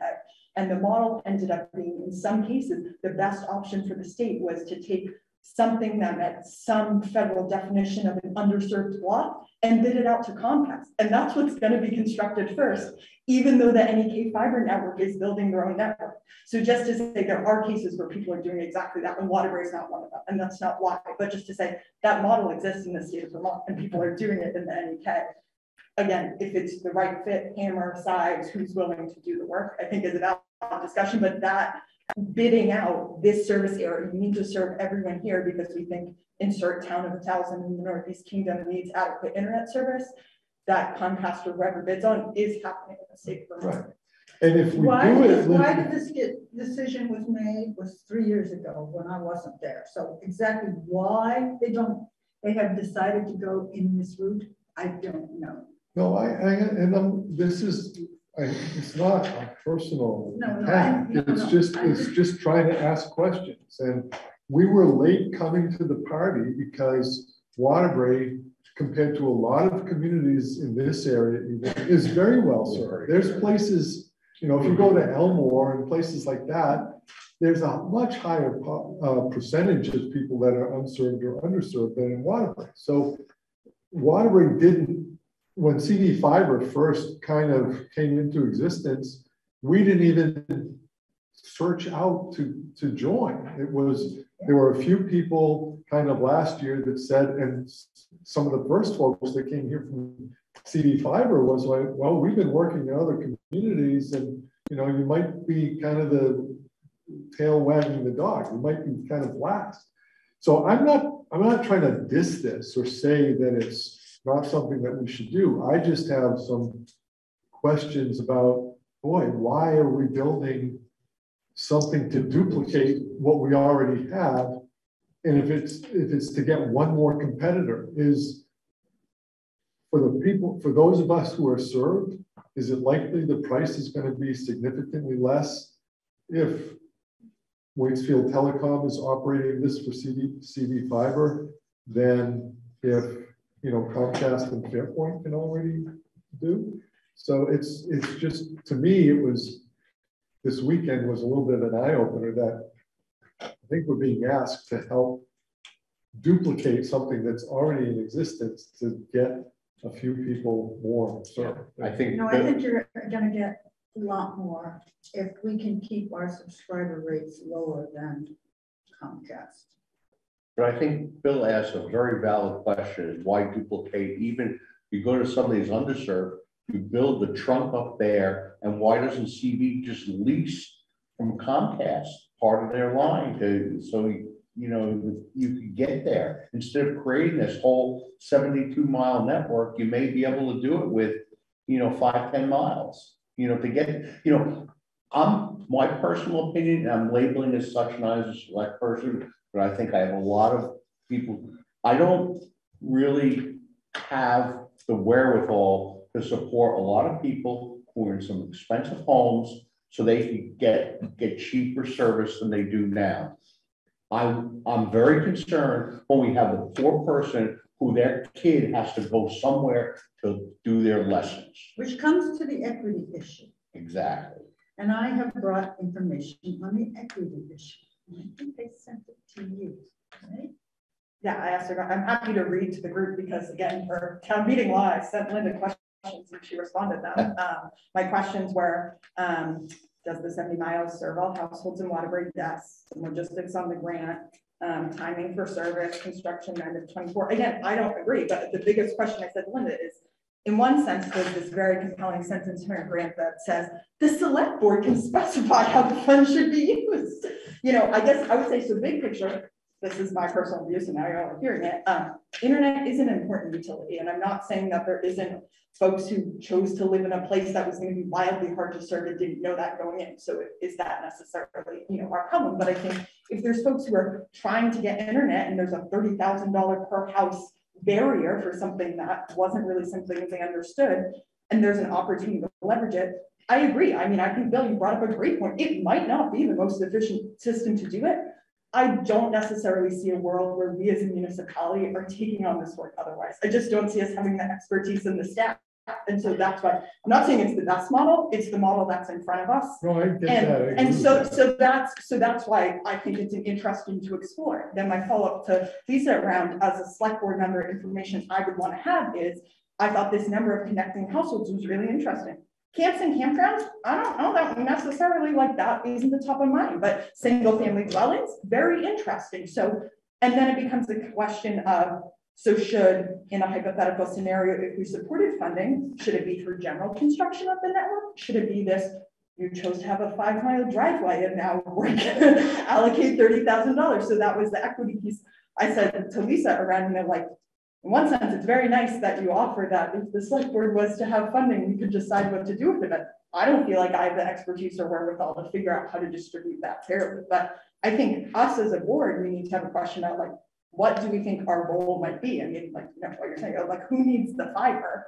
And is it a game we want to get involved in? And again, I'm not saying I think CV fiber is the most efficient, but I would say, one, you know, thank you for your service in that, like, it, you know, again, it might not be the most efficient, but I just don't see a way that we're serving it otherwise. So that's the piece that keeps me intrigued. I do think we have some more time to have more nuanced conversation. One of my other big concerns is paying for redundancy in internet infrastructure that's already there and taking away from our ARPA money that we could be using for other needs in the town. You know what I'm saying? And draining that, because if you're getting 1.5 in ARPA money for the course of 2 years, right? Isn't that what you're getting? I'm asking for 75. No, but Linda, you're asking for 75 this year, and if there's other grants that come through that we have to match, you know, I don't know what that is. You don't have to match that, no, but it's a good idea if you want. I understand that, it's better than using ARPA money. And I'm not, you know, I'm not denying that we shouldn't match those monies, but I'm saying, you know, is this I thought I read that this is a 4-year build out, or is it a 5-year build out? you recall. Everything seems to be going slower, than, especially the fact that the fiber So- optic cable hasn't showed up yet. because of So, supply. so Okay, to that point as well, so Yeah. if it's a 4 or 5 year build out, I think it's, see, it's, You're slated for 24 or 25. so if every year, and this ARPA money has to be, Has to be appropriated by 2024 and has to be spent by 2026. okay, so we've got 4 years, so so the timeline for this and the You got 2 timeline. years 2 years to appropriate it. Yeah. we have Yeah, to- 2.5 years years. to decide what you want to do with it. Yeah, so I'm curious as to how much, because obviously the 75,000 isn't gonna be the end of the line for this. You may end up coming back to us again next year for more to finish it up, because also we're facing with inflation issues, supply chain shortage issues, all kinds of different issues that are probably gonna drive this cost even higher. So there's, to everybody's point here, there's a lot of the questions that need to be looked into and answered. One way you can solve that, I mean, Linda has explained very eloquently that even if you wanted to, you cannot by law use town tax dollars to pay for this. So if you appropriated $75,000 of ARPA money to CV Fiber now, or at your next meeting, or in June, whenever you do it, and then you decided how to use the rest of your ARPA money, if there's no more ARPA money to be spent, I understand that. then you can't, there's no other money that you can get from you because you can't use town tax money. So, I think, if you wanted to use it, you could be judicious and say, given all the work that they've done, this might be an investment that we're willing to make. They can leverage money for this. We'll have input about how it can be used and express these concerns, but I think that there's probably a reasonable way that you could just say this is all there is, and the rest of your ARPA money to use for other things. I'm not sure that, I'm just not, I don't think a resolution is gonna happen tonight, and seeing that it's 10:15, I wonder if there's anything that's really important to say now. And then if we can talk about putting it on a future agenda, whether it's next meeting or the one after. And then maybe we can all work we all really have a lot of questions. And if we come, prepared with those, or even send them to Linda ahead of time. I mean, I know Linda's concern is the timeline for the grant. And Sure. I 100% get I was that. really worried about the fact that if we had to do a special meeting, that was gonna really move us pretty far out, midsummer before some kind of decision was made. And that's when it's gonna start getting dicey, because the other towns are gonna be putting in their stuff because they already know their select boards can make the decision. But Linda, I don't even think there's, among the 5 of us, a real strong consensus of one way or the other right now. Yeah, no, and I That's what I'm don't, we're not getting gonna, I don't from think, the discussion. I don't want to put this off for 3 months, but it's not gonna be tonight. So I'm happy to ask that it's next meeting. I don't know what the agenda might look like, but that's. I'm unavailable the next meeting, sure. But I will be glad to answer any questions that you send to me. I will be out of state for the next Okay. meeting, which is another reason I wanted to get on this. Right. Totally understand. There's And one thing maybe I would all like the board members can, if with questions, email you and you could answer their questions. There's one more point I would like to make. Sure. And I didn't read how to go through the process yet, but from an equity issue,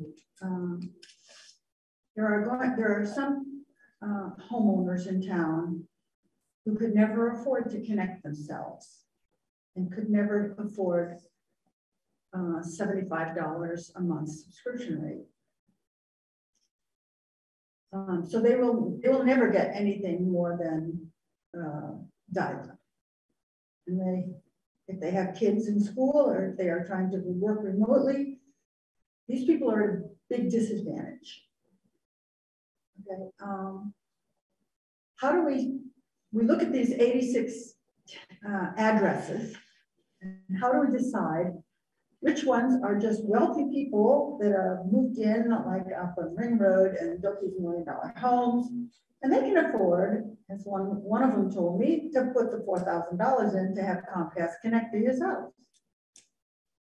as opposed to the others who will never be able to afford anything more than. There's an equity issue here. I would love to see you provide data on that to us. Great, because what I came with is, I'm on the policy committee. I'm the vice chair of the policy committee, okay? And there is a equal access to broadband, EAD, that is being, going through a feasibility study in EC Fiber. And we went to a presentation on that. There's a woman running it. Her name is Holly Groshner, and it's on broadband availability and affordability. And they're trying to put together basically a program where people who want to get subsidized, basically, can apply to get lower rates and to get help, to get committed, to get connected. Which means out of this 86 single family homes, there probably isn't a lot of people, from what I saw on Ring Road, that would qualify for this social program. Okay. So in Waterbury, we have a pile of 112 camps and campgrounds. We have 86 single family dwellings, which are not all going to qualify for a subsidy, right? And we have 2 commercial and industrial places. We have 4 state parks, community recreations. They're probably not going to qualify. Those would have to be on this list for the town to connect if they wanted to meet high speed. 3 utilities, 1 government, 1 National Guard armory for a total of 209. So you as the select board can make decisions about where you want this money to go. Which ones of these households, addresses, do you want to connect the camps? Do you want to connect campgrounds? I would say no. I know it's nice to have at your campground to have internet, but I don't think it's really essential. If you want it, I mean, camping is for that purpose, to get away from that. Like if you wanted to bring it to one other deliverable that might be helpful for us, is I understand, I think CD Fiber has a I would buy CD Fiber if you put it in front of my house. I don't know if that information is confidential. Oh, they're doing surveys. Is that what yeah. you like? Yeah. Well, to me, it would be useful I have heard a handful of comments from folks broadly saying that they supported this, and you share the petition signatures, which I appreciate. I think in thinking about if this would be an important priority, hearing from folks saying, I'm not served and I've tried everything in creation to get served, to me would be a compelling argument in support of some manner of municipal intervention. You put me on the front of the agenda. All the people that were here to say that left. Yeah, you got I would like to hear. I want up people to do that. I would like to hear of your 86 homeowners that really need internet. What's the income profile? You know, but we can't ask that. Yeah, we can't ask that legally. Yeah. We can ask if you are interested and you have low income, would you like to apply? So it seems as though there are a couple of different issues here, because one is that if this CD Fiber network happens to come into existence, then we may have a lower cost option for fiber connection throughout the town. We have enough subscribers. Right. Well, and that would require building out the network, right? So, and I guess I would agree with Danny. We don't have enough information to make any real decisions here. So why don't we just agree to submit our questions, and then Linda and her team can try to get us the answers that we're looking for, and then we can have a more informed discussion. Linda, the folks who are here, I assume they're people that you're in touch with. Could, if they're willing to send us an email since they didn't get an opportunity to speak tonight. I don't know if that's asking a lot, but it would definitely be helpful. I don't have their email. No, okay. Because that's not legally, I can't ask for that. No, I mean, the folks who were here physically tonight that were gonna speak. I didn't know if you were people you were in contact with. That's fine. Okay. Basically, I put out a call. Right. On Porch And Farm just that show said, show up Yeah. here if you would like to say something to the board. Understood. Thanks. We could put this back on the agenda in a month, since Linda can't be here next meeting. Can you do that?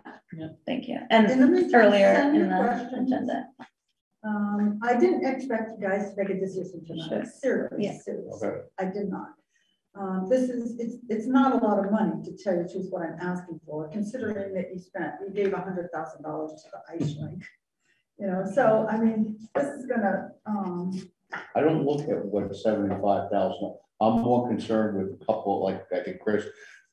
This 75 is going to become another 75, and who knows what. I'm just concerned about. I just can't see necessarily recreating the wheel on a whole nother system where CV fiber may put fiber where it's needed, and then they pay a dollar fee on gas whoever owns the line for the service. Because I know there's been a lot of discussion about how to do this over the course of 3 years. But I was not privy to the discussion.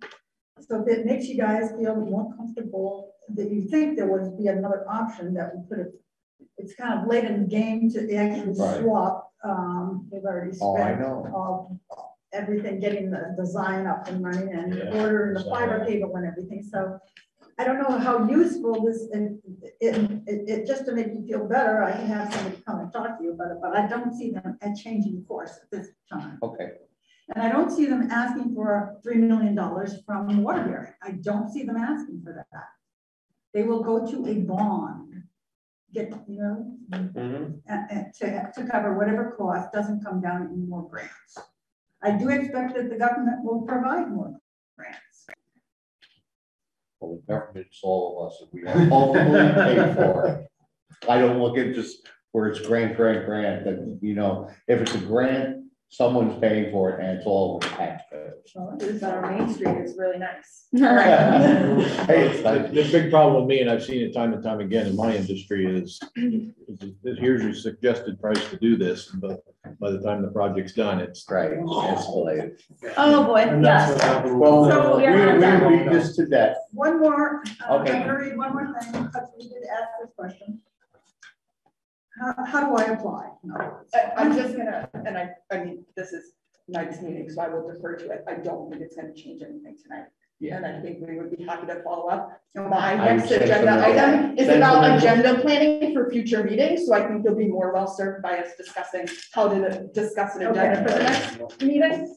But thanks for all And this your. was just to accommodate you. I know you're right at the end, but at the last moment, it was hard to get you anywhere else on the I really appreciate getting it, because I could probably answer questions and stuff in the meantime, but a whole month will go by again.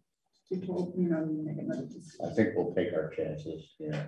So Thank you for coming in, Linda. thank you for listening. Thank you for putting me on the agenda tonight. I really appreciate it. It was worth it. You have patience. That's true. What's the last topic? Agenda. Well, I just want, so we passed our policy, this is my annoying added item, that said that those who wish to be added should contact manager, select board chair, town clerk. I didn't know if you all just had a practice in terms of like, email like CC Bill, like is there, just in terms of like coordinating it. Obviously this was the first meeting and we didn't have a chair, so I knew nothing about what to do, but moving forward, what have you all done that has worked? So could you just ask if you had an issue, how do you get it on the agenda? Yeah, just what's the best if like I as select board even want to discuss something. Bill and Should I email all of Typically, you? Bill and I put the agendas together. They're the agenda. Great.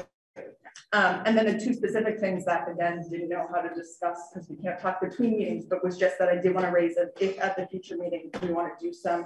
I know at past first select board meetings, Bill, you mentioned like planning for the year. I mean, judging from tonight's agenda, we have a really full slate. So I'm not trying to propose that we would take on a bunch of other projects, but just to have some time for a general conversation. And then the self-interested but not piece is that, as folks probably know, I was on the planning commission. Steve was nice enough to call the municipal attorney who said I can do that until they appoint someone else, but I think you all recorded it.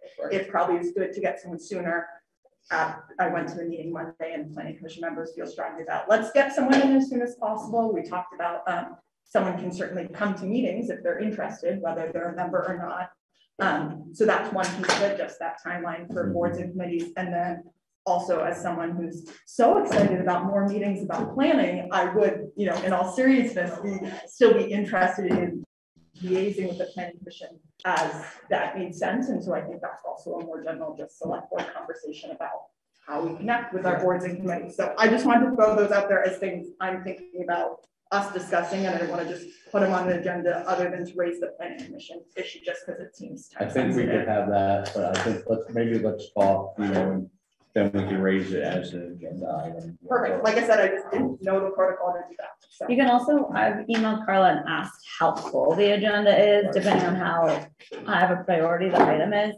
And she'll say there's only one other thing, or it's too full. So that can help you guys. We have on the thing a parking lot, right. We have some things that we can't get to, and eventually we've been pretty good about getting to a lot of those items, but sometimes they're either bigger items and you have to kind of push it off a little bit. So I think one of the underlying concerns is, you know,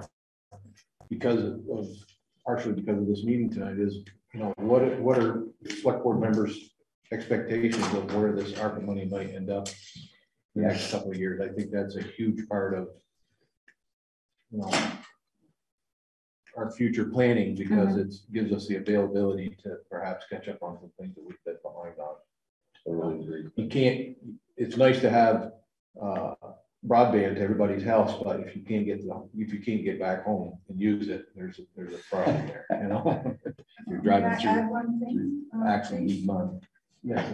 The reappointments of delegates and alternates for CB Fiber happens in April. Oh. When in April? After. Can we do it at our April 4th meeting? We usually do appointments at the April 18th meeting because their terms go through April 30th. Okay, there's okay. Would you reappoint me? I'd love to stay. You'll be here that meeting too. I'll be at that meeting too, yeah. Okay. And Christopher said the same thing. So. Okay. That sounds good. You both have done a great job. Thank you. Consistency. Okay. They were appointed Consistency is key. right, Yes. last year. Can I entertain a motion to adjourn? Also, So early. So early. What are we gonna do for the rest of the night? I thought we were so close until we got to the CB5 where we make it if it was like 15 to 20 minutes. Oh, But It was I not. will second that. Let's Seconded. do it. Seconded. all in favor, say aye. Aye.